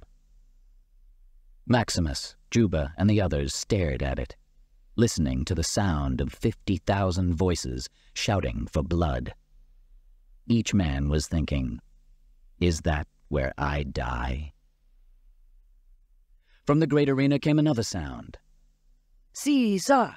Caesar! Proximo knew this meant that the emperor had just arrived. He looked across at Maximus. Win the crowd," he said softly. Maximus had only one thought. He is there. He is close. The time is coming when I will see him myself. The man I live to kill. It was late morning of the following day when Maximus and the other gladiators were taken to the Colosseum. They were put into cages under the seats of the arena. Crowds of people came past to look at the new fighters, to guess which ones were winners and which would die. Maximus sat at the back of the cage, taking no notice of them. He could hear Proximo talking loudly to a man called Cassius, whose job was to organize the contests in the Colosseum. He also had to please the Emperor. "The Emperor wants battles," Proximo shouted. "My men are highly trained single fighters. I refuse to let them die like that. They will be wasted in this stupid piece of theater." "The crowd wants battles, so the Emperor gives them battles," Cassius replied. "And your gladiators are going to act the Battle of Carthage. You have no choice." Their voices grew quieter as they walked away. Among the passing crowds were some young boys from rich families, watched by their servants. Maximus took no notice of them until a voice suddenly made him turn his head. "Gladiator!" It was one of the boys, fair-haired and about the same age as Maximus's son. "Gladiator, are you the one they call the Spaniard?" he asked. Maximus moved closer to the boy. "Yes," he said. "They said you were enormous. They said you could squeeze a man's head until it broke with just one hand," said the boy. Maximus looked down at his hand. "A man's? No," he said. He held out his hand and smiled. "But maybe a boy's." The boy smiled back. "I like you, Spaniard," he said. "I shall cheer for you." Maximus was shocked. "They let you watch the games?" he asked. "My uncle says they will make me strong," the boy replied. "But what does your father say?" "My father's dead." The boy's servant came to him and took his hand. "Come, Lucius. It's time to go." "Your name's Lucius?" asked Maximus. "Lucius Verus, like my father," Lucius said proudly. He turned and left, followed by the servant. With a shock, Maximus suddenly realized that the boy must be Lucilla's son. He searched the crowd. Was Lucilla somewhere out there? But although he kept looking, he could not see her. He could only see the faces of people who were thirsty for blood. Chapter 8. The Colosseum. The gladiators waited for their contest in an area that was at the same level as the sand of the arena. In there, they were given helmets, body armor, and swords. Proximo's guards led his gladiators into the area, and Maximus walked over to a window. He looked out at the sand that seemed to continue forever. Maximus spoke in a low voice to one of the guards. "Is the Emperor here?" he asked. "He'll be here," the guard replied. "He comes every day." One of the guards held out a helmet to Maximus. He shook his head and looked instead at the other helmets. He chose one with a better face guard and tried it on. He turned his head back toward the arena, knowing that now his face could not be recognized. Proximo's gladiators were armored and ready. They were dressed to look like soldiers from Carthage. They carried spears and long, curved, heavy shields. As they waited to go out into the arena, an official spoke to them. "You have the honor of fighting in front of the Emperor himself," he said. "When the Emperor enters, raise your spears in salute. When you salute him, speak together," he said. "Face the Emperor. Don't turn your backs." "Go," Proximo said. "Die with honor." His 5 best gladiators walked past him and onto the sand of the arena. Maximus was the last to step onto the floor of the great Colosseum. He had never imagined such a sight. There were thousands and thousands of screaming, shouting people, All around him was an ocean of cheering faces. It took his breath away. The gladiators moved into the center of the sand. At the same time, 3 other teams appeared in the arena from different entrances. There was now a total of 20 gladiators on the Colosseum stage. All wore the same armor and carried long double-pointed spears and heavy metal shields. They stood in a line and faced the emperor's seat. It was still empty. 50 royal guards surrounded the area where Commodus and his friends would sit. Then Commodus and Lucilla entered, and the crowd went wild, cheering and shouting salutes. Lucilla and Lucius went to their seats. Commodus moved forward and waved to the crowd. Gaius and other senators near the emperor watched in silence. They had just heard the latest news. To help pay for the games, Commodus was taking the houses and money of senators he disliked. Commodus looked down at the gladiators, and Maximus froze as he felt his eyes rest on him. He stared up at the man he hated and wanted to kill. On one side of Commodus, he saw Quintus. On the other side, Lucilla and Lucius. The distance between them was too great. This was not his chance. He knew there would be a better one. When Cassius gave a sign, the gladiators all saluted with their spears and shouted, "Caesar, we salute you before we die." Only Maximus was silent. Cassius stepped forward to introduce the afternoon's events. On this day, we reach back into history to bring you the Battle of Carthage. The crowd cheered loudly. They laughed at the gladiators dressed as the soldiers of Carthage, the battle's losers. Then Cassius continued. On that great day, the gods sent them against Rome's greatest soldiers, the army of Africa. The crowd cheered again as the doors at the ends of the arena suddenly opened with a crash, and 6 chariots came in from each end. The chariots raced through the line of gladiators who jumped out of the way. They turned and came back, running over one gladiator. Then the chariots raced around the outside of the arena, forcing the gladiators back into the center. It was difficult for the men on foot to see well through the cloud of dust and sand from the wheels of the chariots. As they thundered past, Maximus saw a spear flying through the air. It hit one of the gladiators in the neck and killed him immediately. Maximus could see that he must take control, and he called to the other gladiators. If we work together, we can win. He made them move in closer. Shields together, shoulders against the shields, he called. The gladiators followed his orders, except for one. Hakon stood alone, ready to fight his own battle. The crowd was very surprised. They had never seen anything like this before. The men in the chariots circled around the group, firing arrows and spears, but they only hit the gladiators' shields. A Roman spear from one chariot hit Hakon in the leg.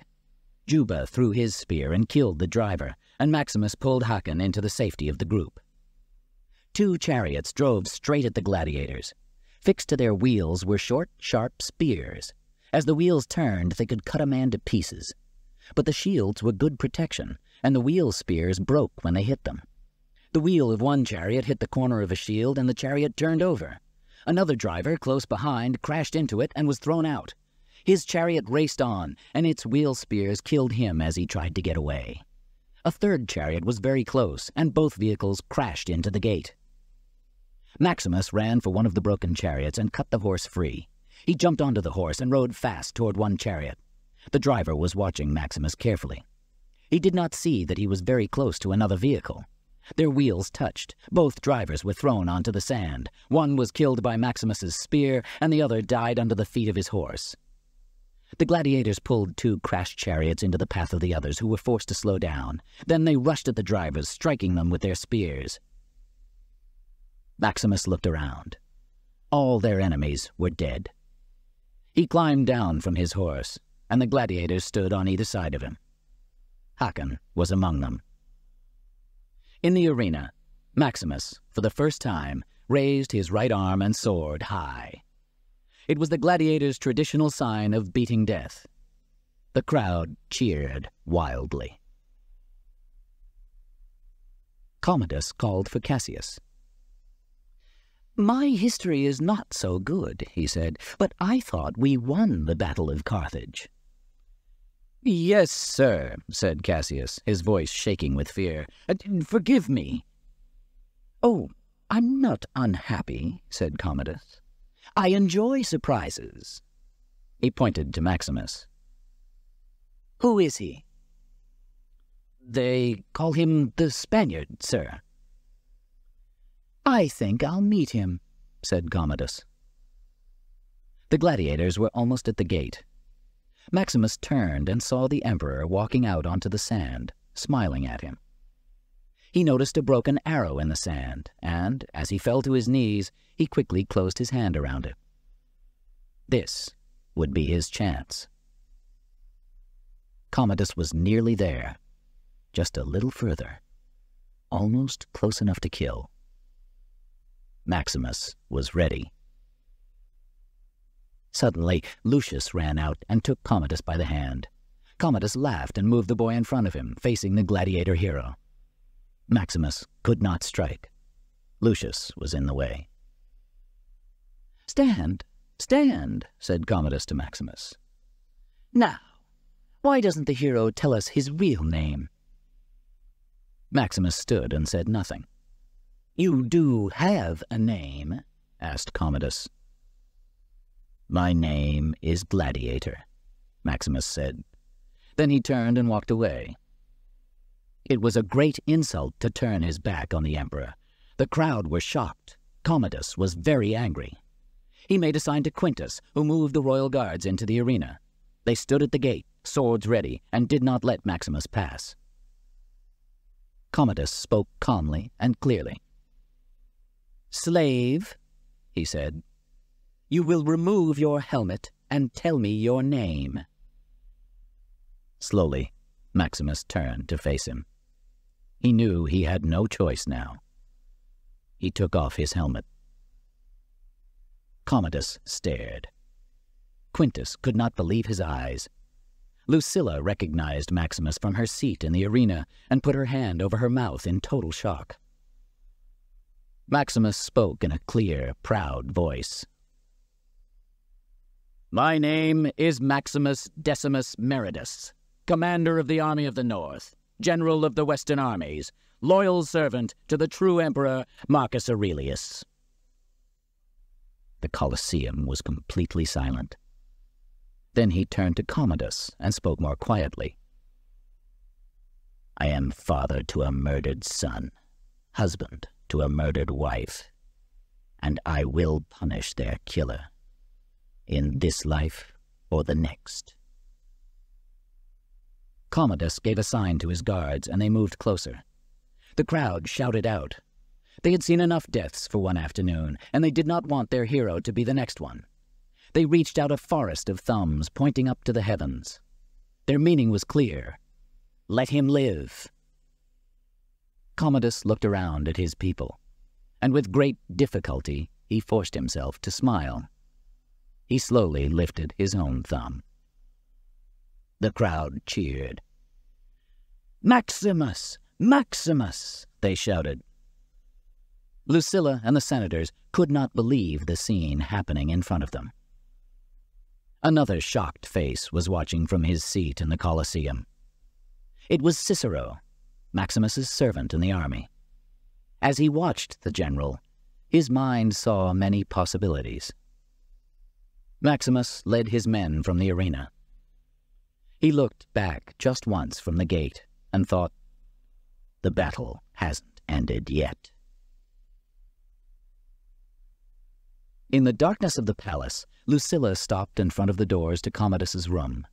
She took a deep breath before she entered. Commodus sat calmly at his desk signing papers. Lucilla was surprised that he was not still in a violent temper. When he returned from the Colosseum, he had screamed in anger and attacked a picture of Marcus Aurelius. Now he was quieter and behaving quite normally. She walked up to the desk. "Why is he still alive?" he asked her. "I don't know," she said. "He shouldn't be alive," her brother said. "That makes me angry. I am terribly angry."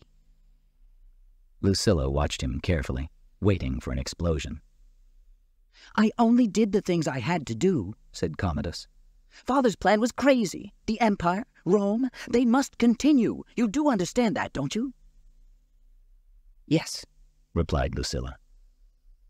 He moved to the tall window and looked out at Rome, quiet now in the late night. "They lied to me in Germany. They told me he was dead. If they lie to me, they don't honor me. If they don't honor me, how can they ever love me?" Maximus was lying awake in the dark of the prison when he heard a guard coming. He was on his feet immediately. The guard entered and took Maximus along to another prison room. He chained him to the wall and left without a word. And into the light stepped a woman. Lucilla. Maximus stared at her. "I knew your brother would send one of his killers," he said. "I didn't think he would send his best." "Maximus, he doesn't know," Lucilla began. "My family were burnt alive," Maximus interrupted, throwing the words at her in anger. "I knew nothing of that. You must believe me. I cried for them." "As you cried for your father," said Maximus. "I have been living in a prison of fear since that day," Lucilla said. "I live in terror for my son, because he will be the next emperor." "My son was innocent," said Maximus. "So is mine," she replied. "Must my son die too before you'll trust me?" Maximus began then to relax. "Why does it matter if I trust you or not?" he asked. "The gods have allowed you to live. Today I saw a slave become more powerful than the Emperor of Rome," she said. "Use that power, Maximus. My brother has many enemies, but until today no one was strong enough to face him. The people were with you. They would follow you." "I am only one man. What possible difference can I make?" "Some politicians have worked all their lives for the good of Rome, one man above all. If I can arrange it, will you meet him?" she asked. "Don't you understand? I could be killed tonight in this prison, or tomorrow in the arena. I'm just a slave now." "This man wants the same things as you," said Lucilla. "Then let him kill Commodus," Maximus said in anger. Lucilla searched for a way to make him understand. "I knew a man once," she said. "He loved my father very much, and my father loved him. This man served Rome well." "That man is gone," said Maximus. "Your brother did his work well." "Let me help you," said Lucilla. "Yes, you can help me." "Forget you ever knew me," Maximus replied, "and never come here again." He shouted for the guard. "This lady has finished with me," he said. The guard unlocked the door and led Maximus away. Chapter 9. A Man for the People. Senator Gracchus climbed the many stairs inside the Colosseum. He listened to the shouting crowd, and he was not enthusiastic about being there.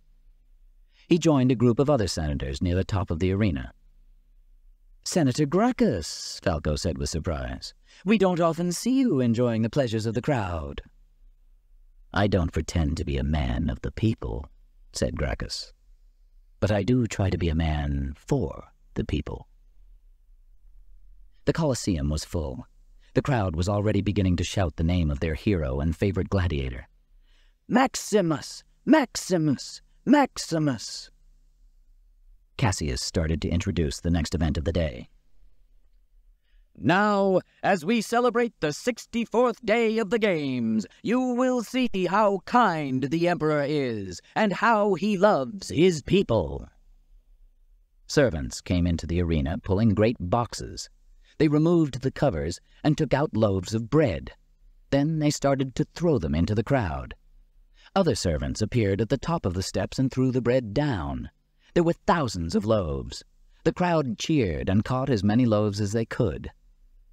Commodus chose this as the best time for him to enter. Below, in the prison area, Proximo stood with Maximus. They heard a great cheer go up from the crowd.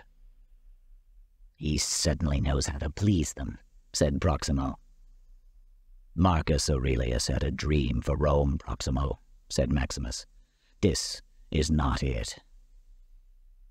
"Marcus Aurelius is dead, Maximus," Proximo reminded him. In the arena, the servants had thrown all the bread to the crowd, and Cassius spoke again. The Emperor has decided there will be a special contest today. 5 years after his last fight in the Colosseum, we bring you the greatest gladiator in Roman history. Today, Tigress of France returns. The crowd loved a surprise, and they cheered in excitement as Tigress drove his chariot into the arena. He was a large man of about 45, and he looked dangerous. He wore silver armor and a silver tiger helmet with a face guard. The bright sun shone off his helmet as he rode around the arena with his arm held high. The crowd shouted and cheered even more loudly. Tigress stopped his chariot, got down, and waited in the center of the arena. He was carrying a sword and a spear, and he looked frightening. When the crowd became quieter, Cassius started to speak again. And from the great school of Aelius Proximo, Caesar is pleased to give you the Spaniard, Maximus. There were more cheers and shouts from the crowd. Maximus appeared from his gate. He was carrying only a short sword and a round silver shield. He had no armor or helmet. Among the crowd that day were a group of people who did not usually go to watch gladiator games. They were soldiers from the army of the north, with Valerius and Cicero at their center. They had come to see if it was true that their general was really still alive. When he got close enough for them to recognize him, they were very happy. They shouted to Maximus, but he could not hear their voices among so many others. Commodus was also watching Maximus closely. "They love him like one of their own," he said to Lucilla. "The crowd has its favorite for a time. Then they find someone new. He'll be forgotten in a month," she replied. "No," said Commodus, smiling. "Much sooner than that. It's been arranged." Down on the arena sand, Maximus looked at Tigress. "Only one man with a sword and spear," he thought. "Something's wrong. What don't I know?" Maximus stopped a short distance from Tigress. They saluted each other, and then Tigress turned to the Emperor and raised his sword. "Before we die, we salute you," he said. Maximus did not turn to the Emperor or salute him. Instead, he bent down and picked up some sand, then let it run through his fingers. Tigress pulled down the face guard on his helmet. Then he immediately attacked Maximus. Maximus struck back at him. The two men were equal contestants, both strong and fast. Maximus was the younger man, and he was very confident. He believed that he would not be killed that day. As they fought, Maximus suddenly heard a strange noise. He could not understand where it was coming from. Then he felt the ground move. Suddenly, a door opened in the sand behind him, and an enormous tiger came out. It jumped at him. He felt the tiger's breath on his back as he moved quickly to one side, and he expected the animal to land on top of him. But when he looked, he saw that it was on the end of a long chain. This was held tightly by 3 men near the wall. Tigress attacked again with great strength, forcing Maximus back toward the tiger. Maximus also attacked and drove Tigress in a new direction. Then a second door opened in the sand, and another tiger jumped into the arena. Maximus found a new position and continued to fight as 2 more tigers suddenly appeared from the ground. There were now 4 tigers, 1 in each corner of the battlefield. Maximus had 5 enemies to fight, and he looked for a weak point. Then it seemed that all 4 tigers were suddenly closer. Maximus realized what was happening. When Tigress was near a tiger, the men holding the chain pulled it in a little. When Maximus was near, they let the chain out further. Finally, Maximus's strength and speed began to beat Tigress. He knocked Tigress back, and they fell onto the sand together. Maximus quickly jumped to his feet and stood over him, his sword at his throat. But then one of the teams of servants let go of the chain, and a tiger ran at Maximus. He just had time to turn and push his sword upward into the tiger's shoulders. The animal fell on top of him and died. This gave Tigress enough time to get to his feet, pick up his sword, and prepare to attack again. Maximus was under the heavy body of the dead tiger, but he still had enough strength to throw his shield up at Tigress. It hit Tigress hard on the face guard of his helmet and bent it. It was impossible for him to see through it. Tigress was forced to drop his sword again so he could use both hands to try to pull the cover up. Maximus was able to squeeze out from under the tiger and pick up Tigress's sword. The Frenchman was still blindly pulling at his helmet as Maximus knocked him to the ground. Maximus stood over Tigress with his sword point at his throat. He looked to Commodus. All eyes in the Colosseum turned to the emperor. Commodus was very angry, but tried not to show it. He slowly stood and looked down at Maximus. He raised his arm and held out his hand. Thumb down. Maximus raised his sword to kill Tigress, but suddenly threw it down on the sand next to his head. "You fought with honor," he said. The crowd was silent. Then, suddenly, there was an enormous cheer. The shouts of "Maximus! Maximus!" grew louder and louder. Commodus turned and disappeared from sight. Senator Gracchus suddenly sat forward and started to take a real interest in the behavior of the crowd.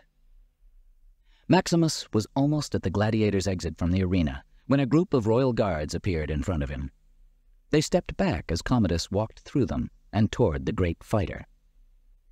Maximus and Commodus stared at each other, just an arm's length away. The crowd was quiet now, but they could not hear what was said. "What am I going to do with you?" said Commodus. Maximus did not reply. "Once more I offer you my hand," Commodus said. He held out his arm, but Maximus did not move. "Are we so different, you and I?" said Commodus. "You take life when you have to, just as I do." "I have one more life to take," said Maximus. "Then it is finished." "Then take it now," said Commodus. Maximus knew he only had to take one step toward Commodus, and the guards would kill him. He turned his back on the emperor and walked away. The crowd went mad. They cheered Maximus, their hero.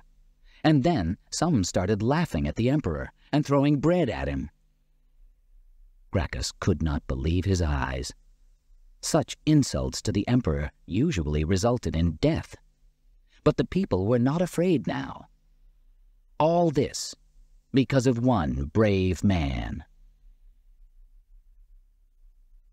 Maximus and the gladiators were chained together again for the walk back to Proximo's school.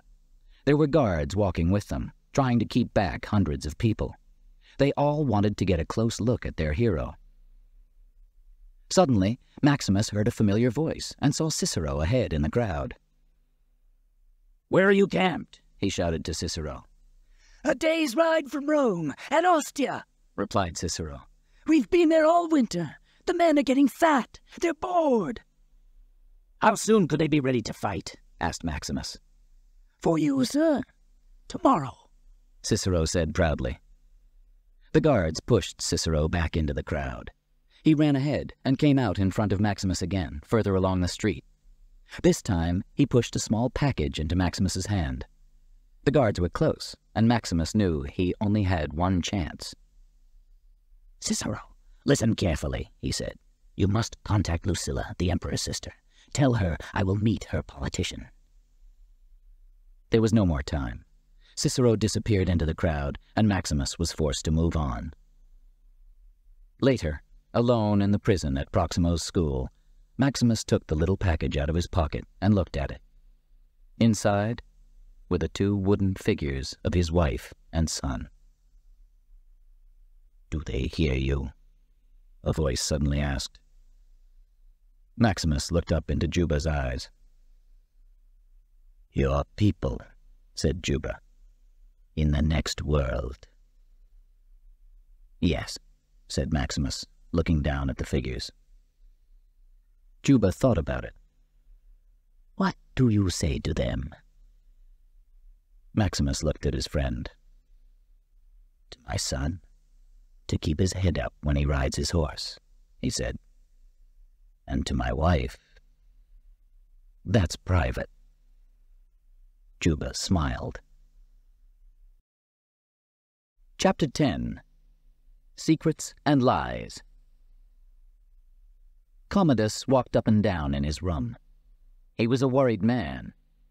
There was one other person with him, Senator Falco.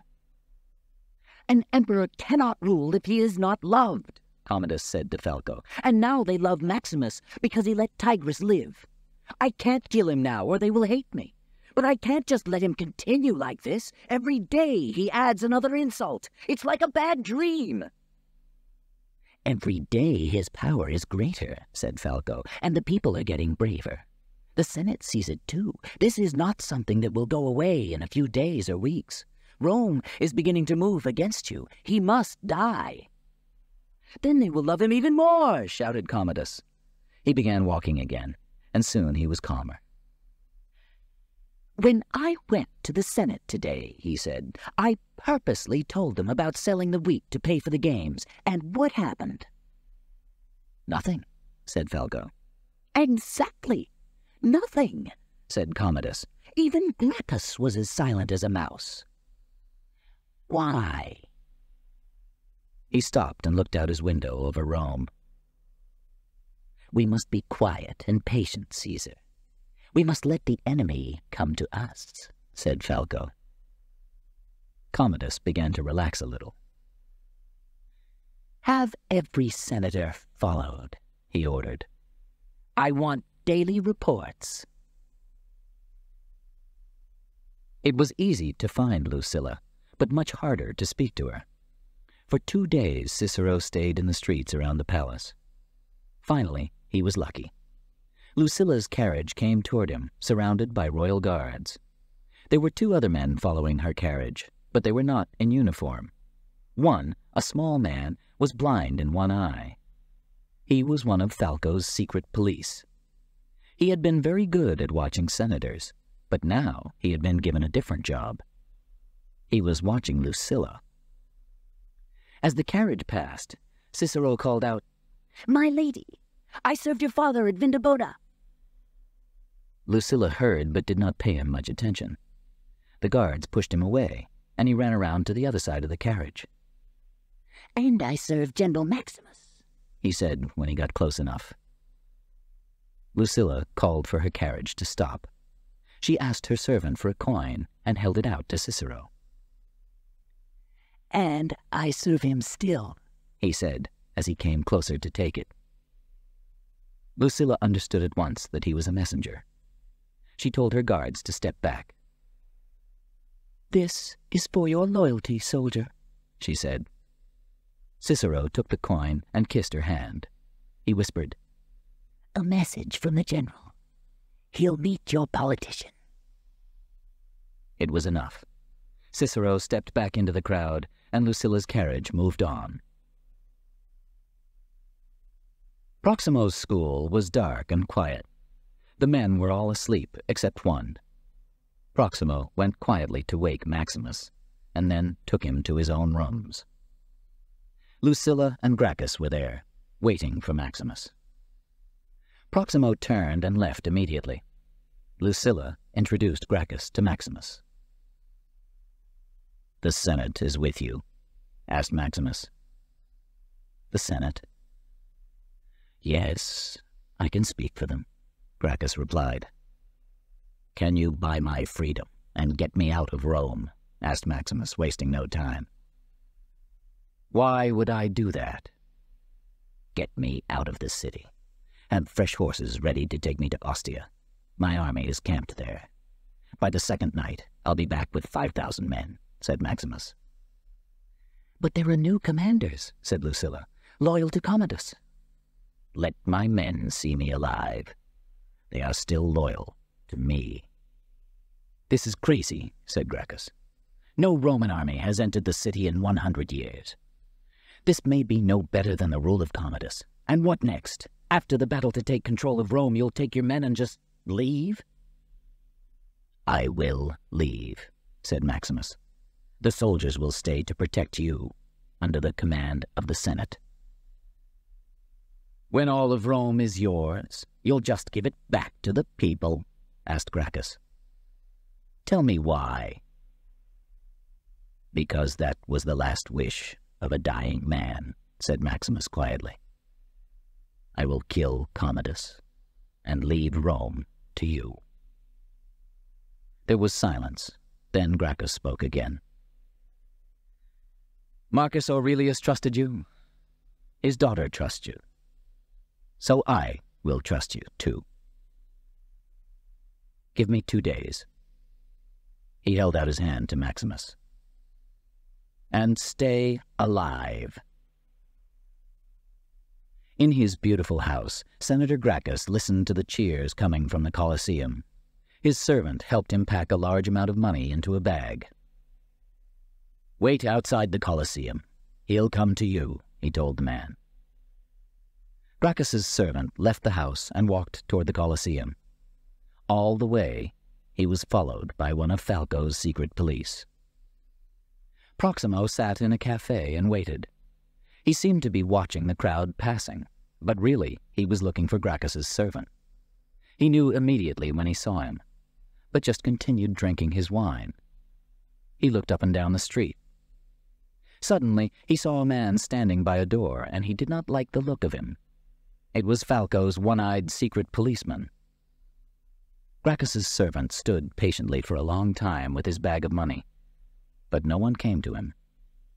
In the cafe, Proximo's table was now empty. He knew when to disappear. Maximus was brought to Proximo's room by 2 guards just after sunset. He was impatient, ready to start. Proximo looked at Maximus and shook his head. "I tried," he said. "It won't work. The Emperor knows too much. And this has become too dangerous for me." "Let me go," said Maximus, "and you'll be paid when I return, I promise you." "And what will happen if you don't return?" asked Proximo. "Trust me, I will kill Commodus," said Maximus. Proximo looked hard at Maximus, studying him. "I know I can trust you, General," he said. "I know you would die for honor, or for Rome, or the memory of your family. I, on the other hand, am just an entertainer." He called for his guards. "Take him away." Maximus looked straight into Proximo's eyes. "He killed the man who freed you," he said. After Maximus had gone, Proximo picked up the wooden sword that Marcus Aurelius had given him, the sign of his freedom, and he thought for a long time. Falco's spies were good at their job. They had followed Gracchus and the other senators, then Lucilla, and now Proximo. Lucilla knew their lives were in great danger, and she tried to keep her brother calm. Maximus also knew it.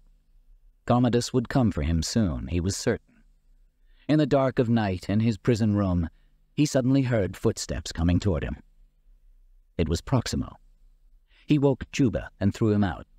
Then he turned to Maximus. "Congratulations, General," he said. "You have very good friends." He stepped back, and Lucilla came into the room. Proximo left them together. "My brother plans to put Gracchus in prison," she said. "We can't wait any longer. You must leave tonight. Proximo will come for you at midnight and take you to a gate. Cicero will be there with horses." You've done all this. You're very brave, Lucilla. I'm tired of being brave, she said. My brother hates everyone, and you most of all. Because your father chose me. No, she said. Because my father loved you. And I loved you. Maximus took her hands in his. I felt alone all my life, except with you, she said. She turned to go, but Maximus held her, and they kissed. It was their first kiss for many years, and for a short time they rested in each other's arms. They separated with one last look, and Lucilla went quickly back into the dark night. Back in the palace, Lucilla hurried to her son's bedroom. She looked around and called to the servant. "Where is Lucius?" "He's with the Emperor, my lady," she replied.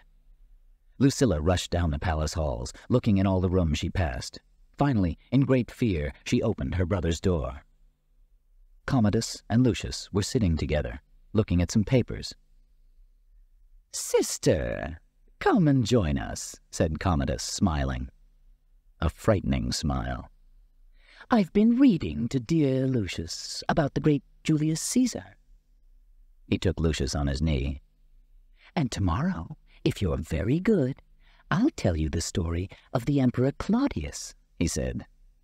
Commodus looked right into Lucilla's eyes. "He trusted the people closest to him, but they didn't deserve his trust." Lucilla felt faint. She sat down opposite them. "The Emperor knew they had been very busy planning against him," Commodus went on, watching his sister's terror all the time. "And one night he sat down with one of them and said to her, 'Tell me what you have planned, or I shall kill the person you love the most. You will see me wash in their blood.'" Lucilla kept her eyes on her son, and a tear ran down her face. "And the Emperor's heart was broken, because she had wounded him more than anyone else could." "And what do you think happened next, Lucius?" "I don't know, Uncle," said Lucius nervously. "She told him everything," Commodus said. Chapter 11. Broken Plans. The sound of marching feet broke the silence of night in the area around the Colosseum. In his room, Proximo was packing his bags, planning to leave Rome fast. He heard the marching feet coming toward the school, and he knew then how he was going to die. He picked up his bunch of keys and hurried across to the prison rooms. He was almost there when the royal guards arrived and stopped in front of his gates. "Open up in the name of the Emperor," the captain called out loudly. For a few seconds, Proximo paused, without turning to look at them. Then he continued toward the prisons. Maximus had also heard the marching feet and knew their meaning exactly. He watched as Proximo appeared through the prison entrance, keys in hand. "Everything is ready," said Proximo. He handed the keys to Maximus. "It seems you've won your freedom." "Proximo," said Maximus as he took the keys, "are you in danger of becoming a good man?" Proximo walked back to his rooms. The guards could see him through the gates, but he did not look across at them once. "The Emperor commands you to open these gates, Proximo," shouted the captain.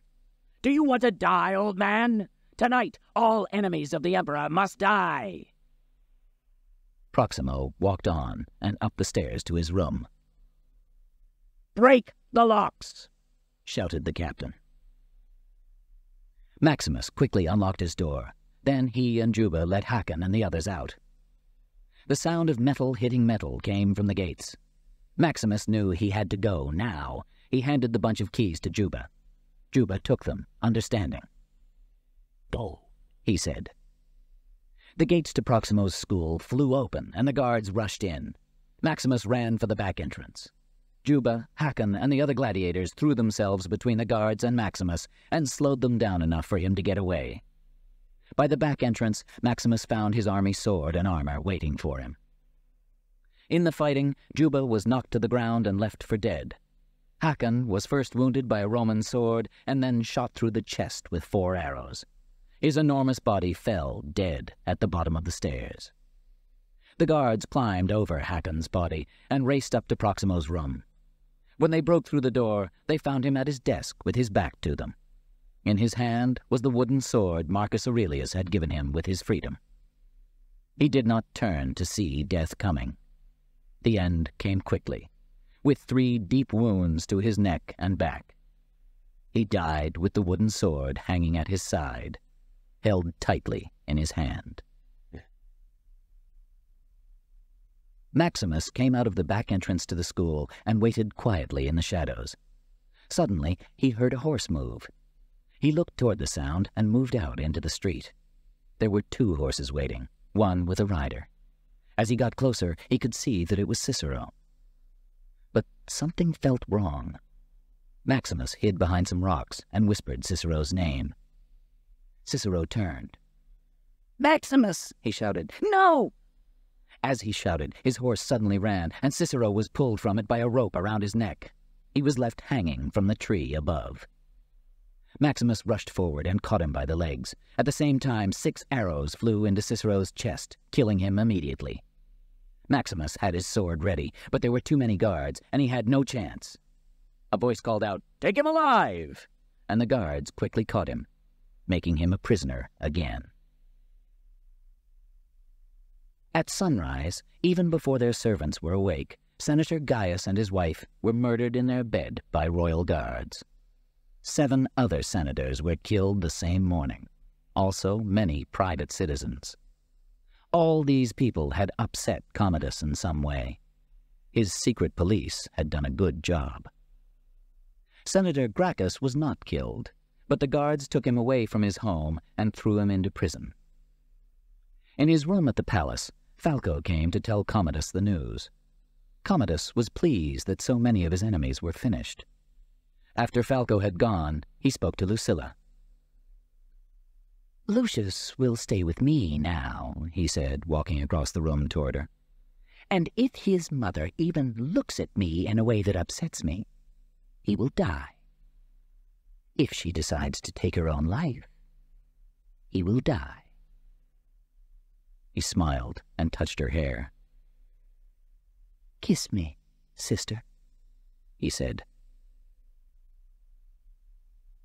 It was hot and dusty in the Colosseum. Hundreds of servants at the top of the arena were throwing red flowers down onto the sand. 55,000 Romans were waiting. They had been told to expect something special. Maximus was also waiting. He knew there was only death ahead of him, but he still hoped for a soldier's death, and he kept his back straight and his head up. On his way to the arena, he passed a prison room where Juba and Proximo's other gladiators were.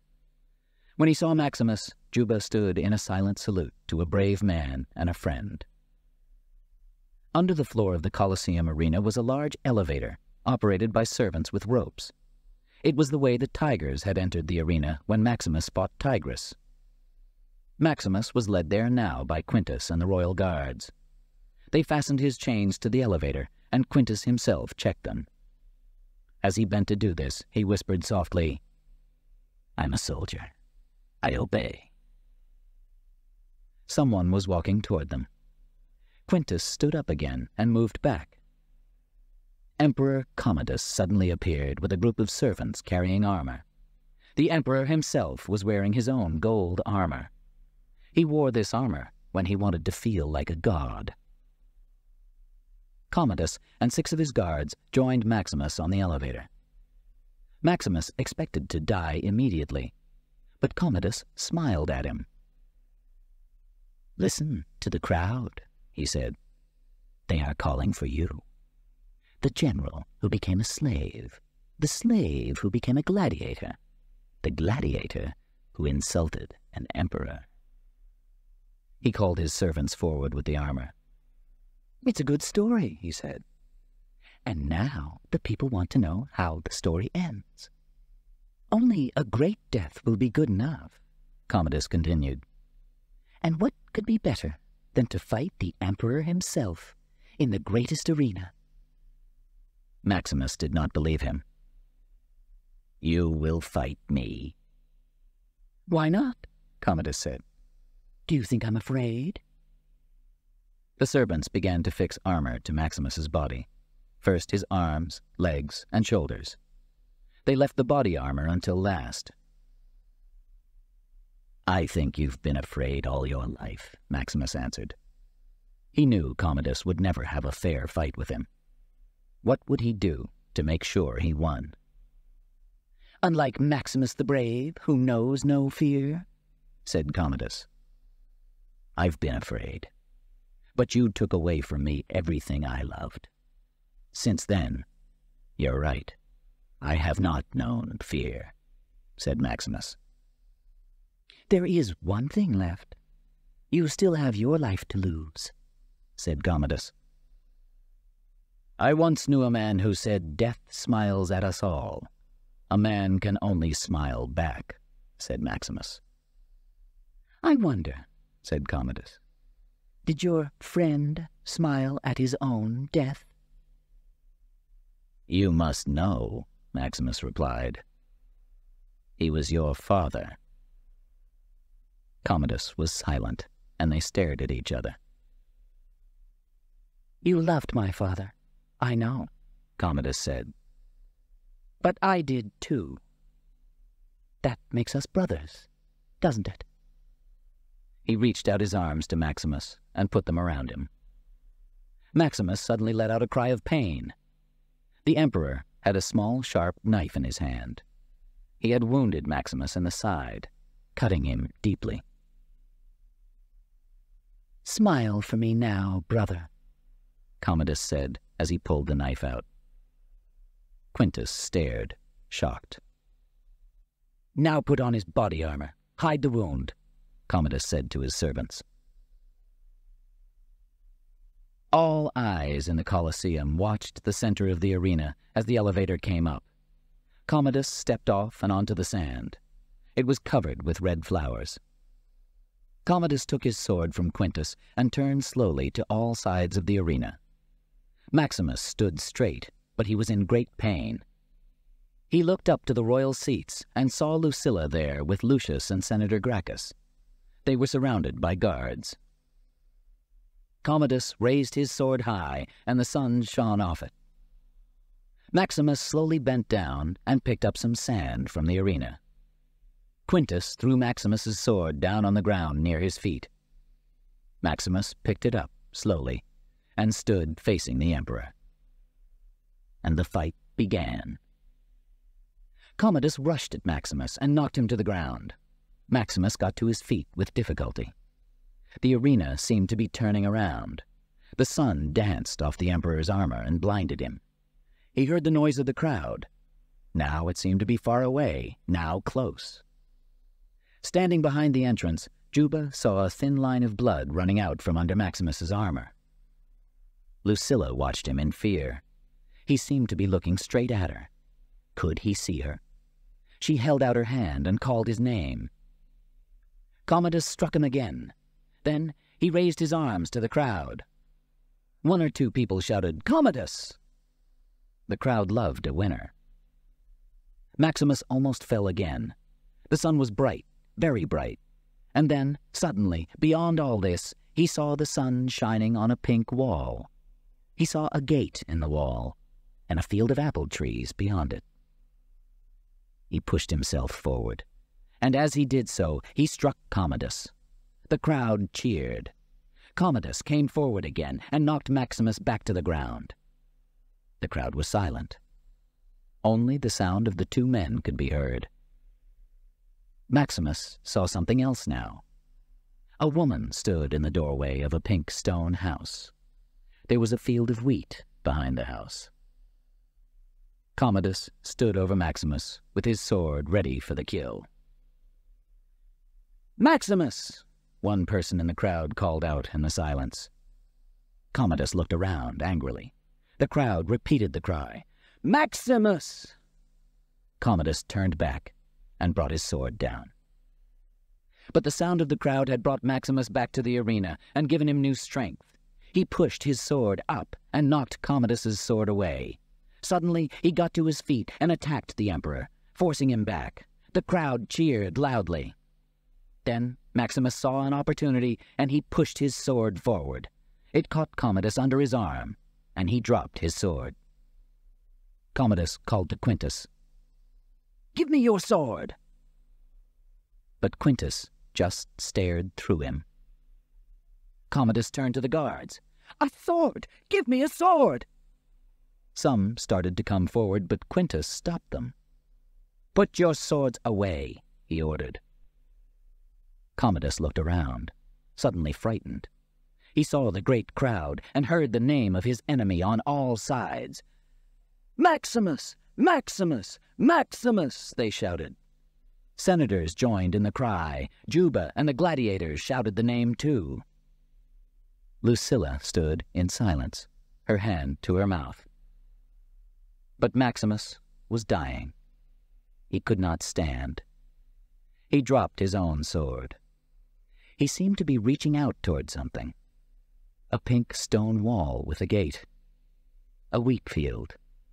The sound of a child's laugh.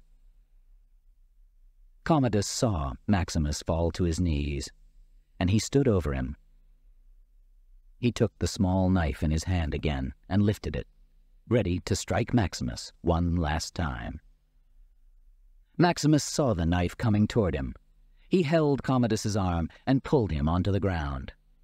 Suddenly, finding power from somewhere, Maximus turned the knife around and pushed it deep into Commodus's neck. There was a look of surprise on the Emperor's face. Then he took one last breath and died. Maximus slowly stood, took one step forward, and reached out a hand. Quintus went to him. "Maximus." "Quintus." "Free my men," said Maximus. The crowd was completely quiet.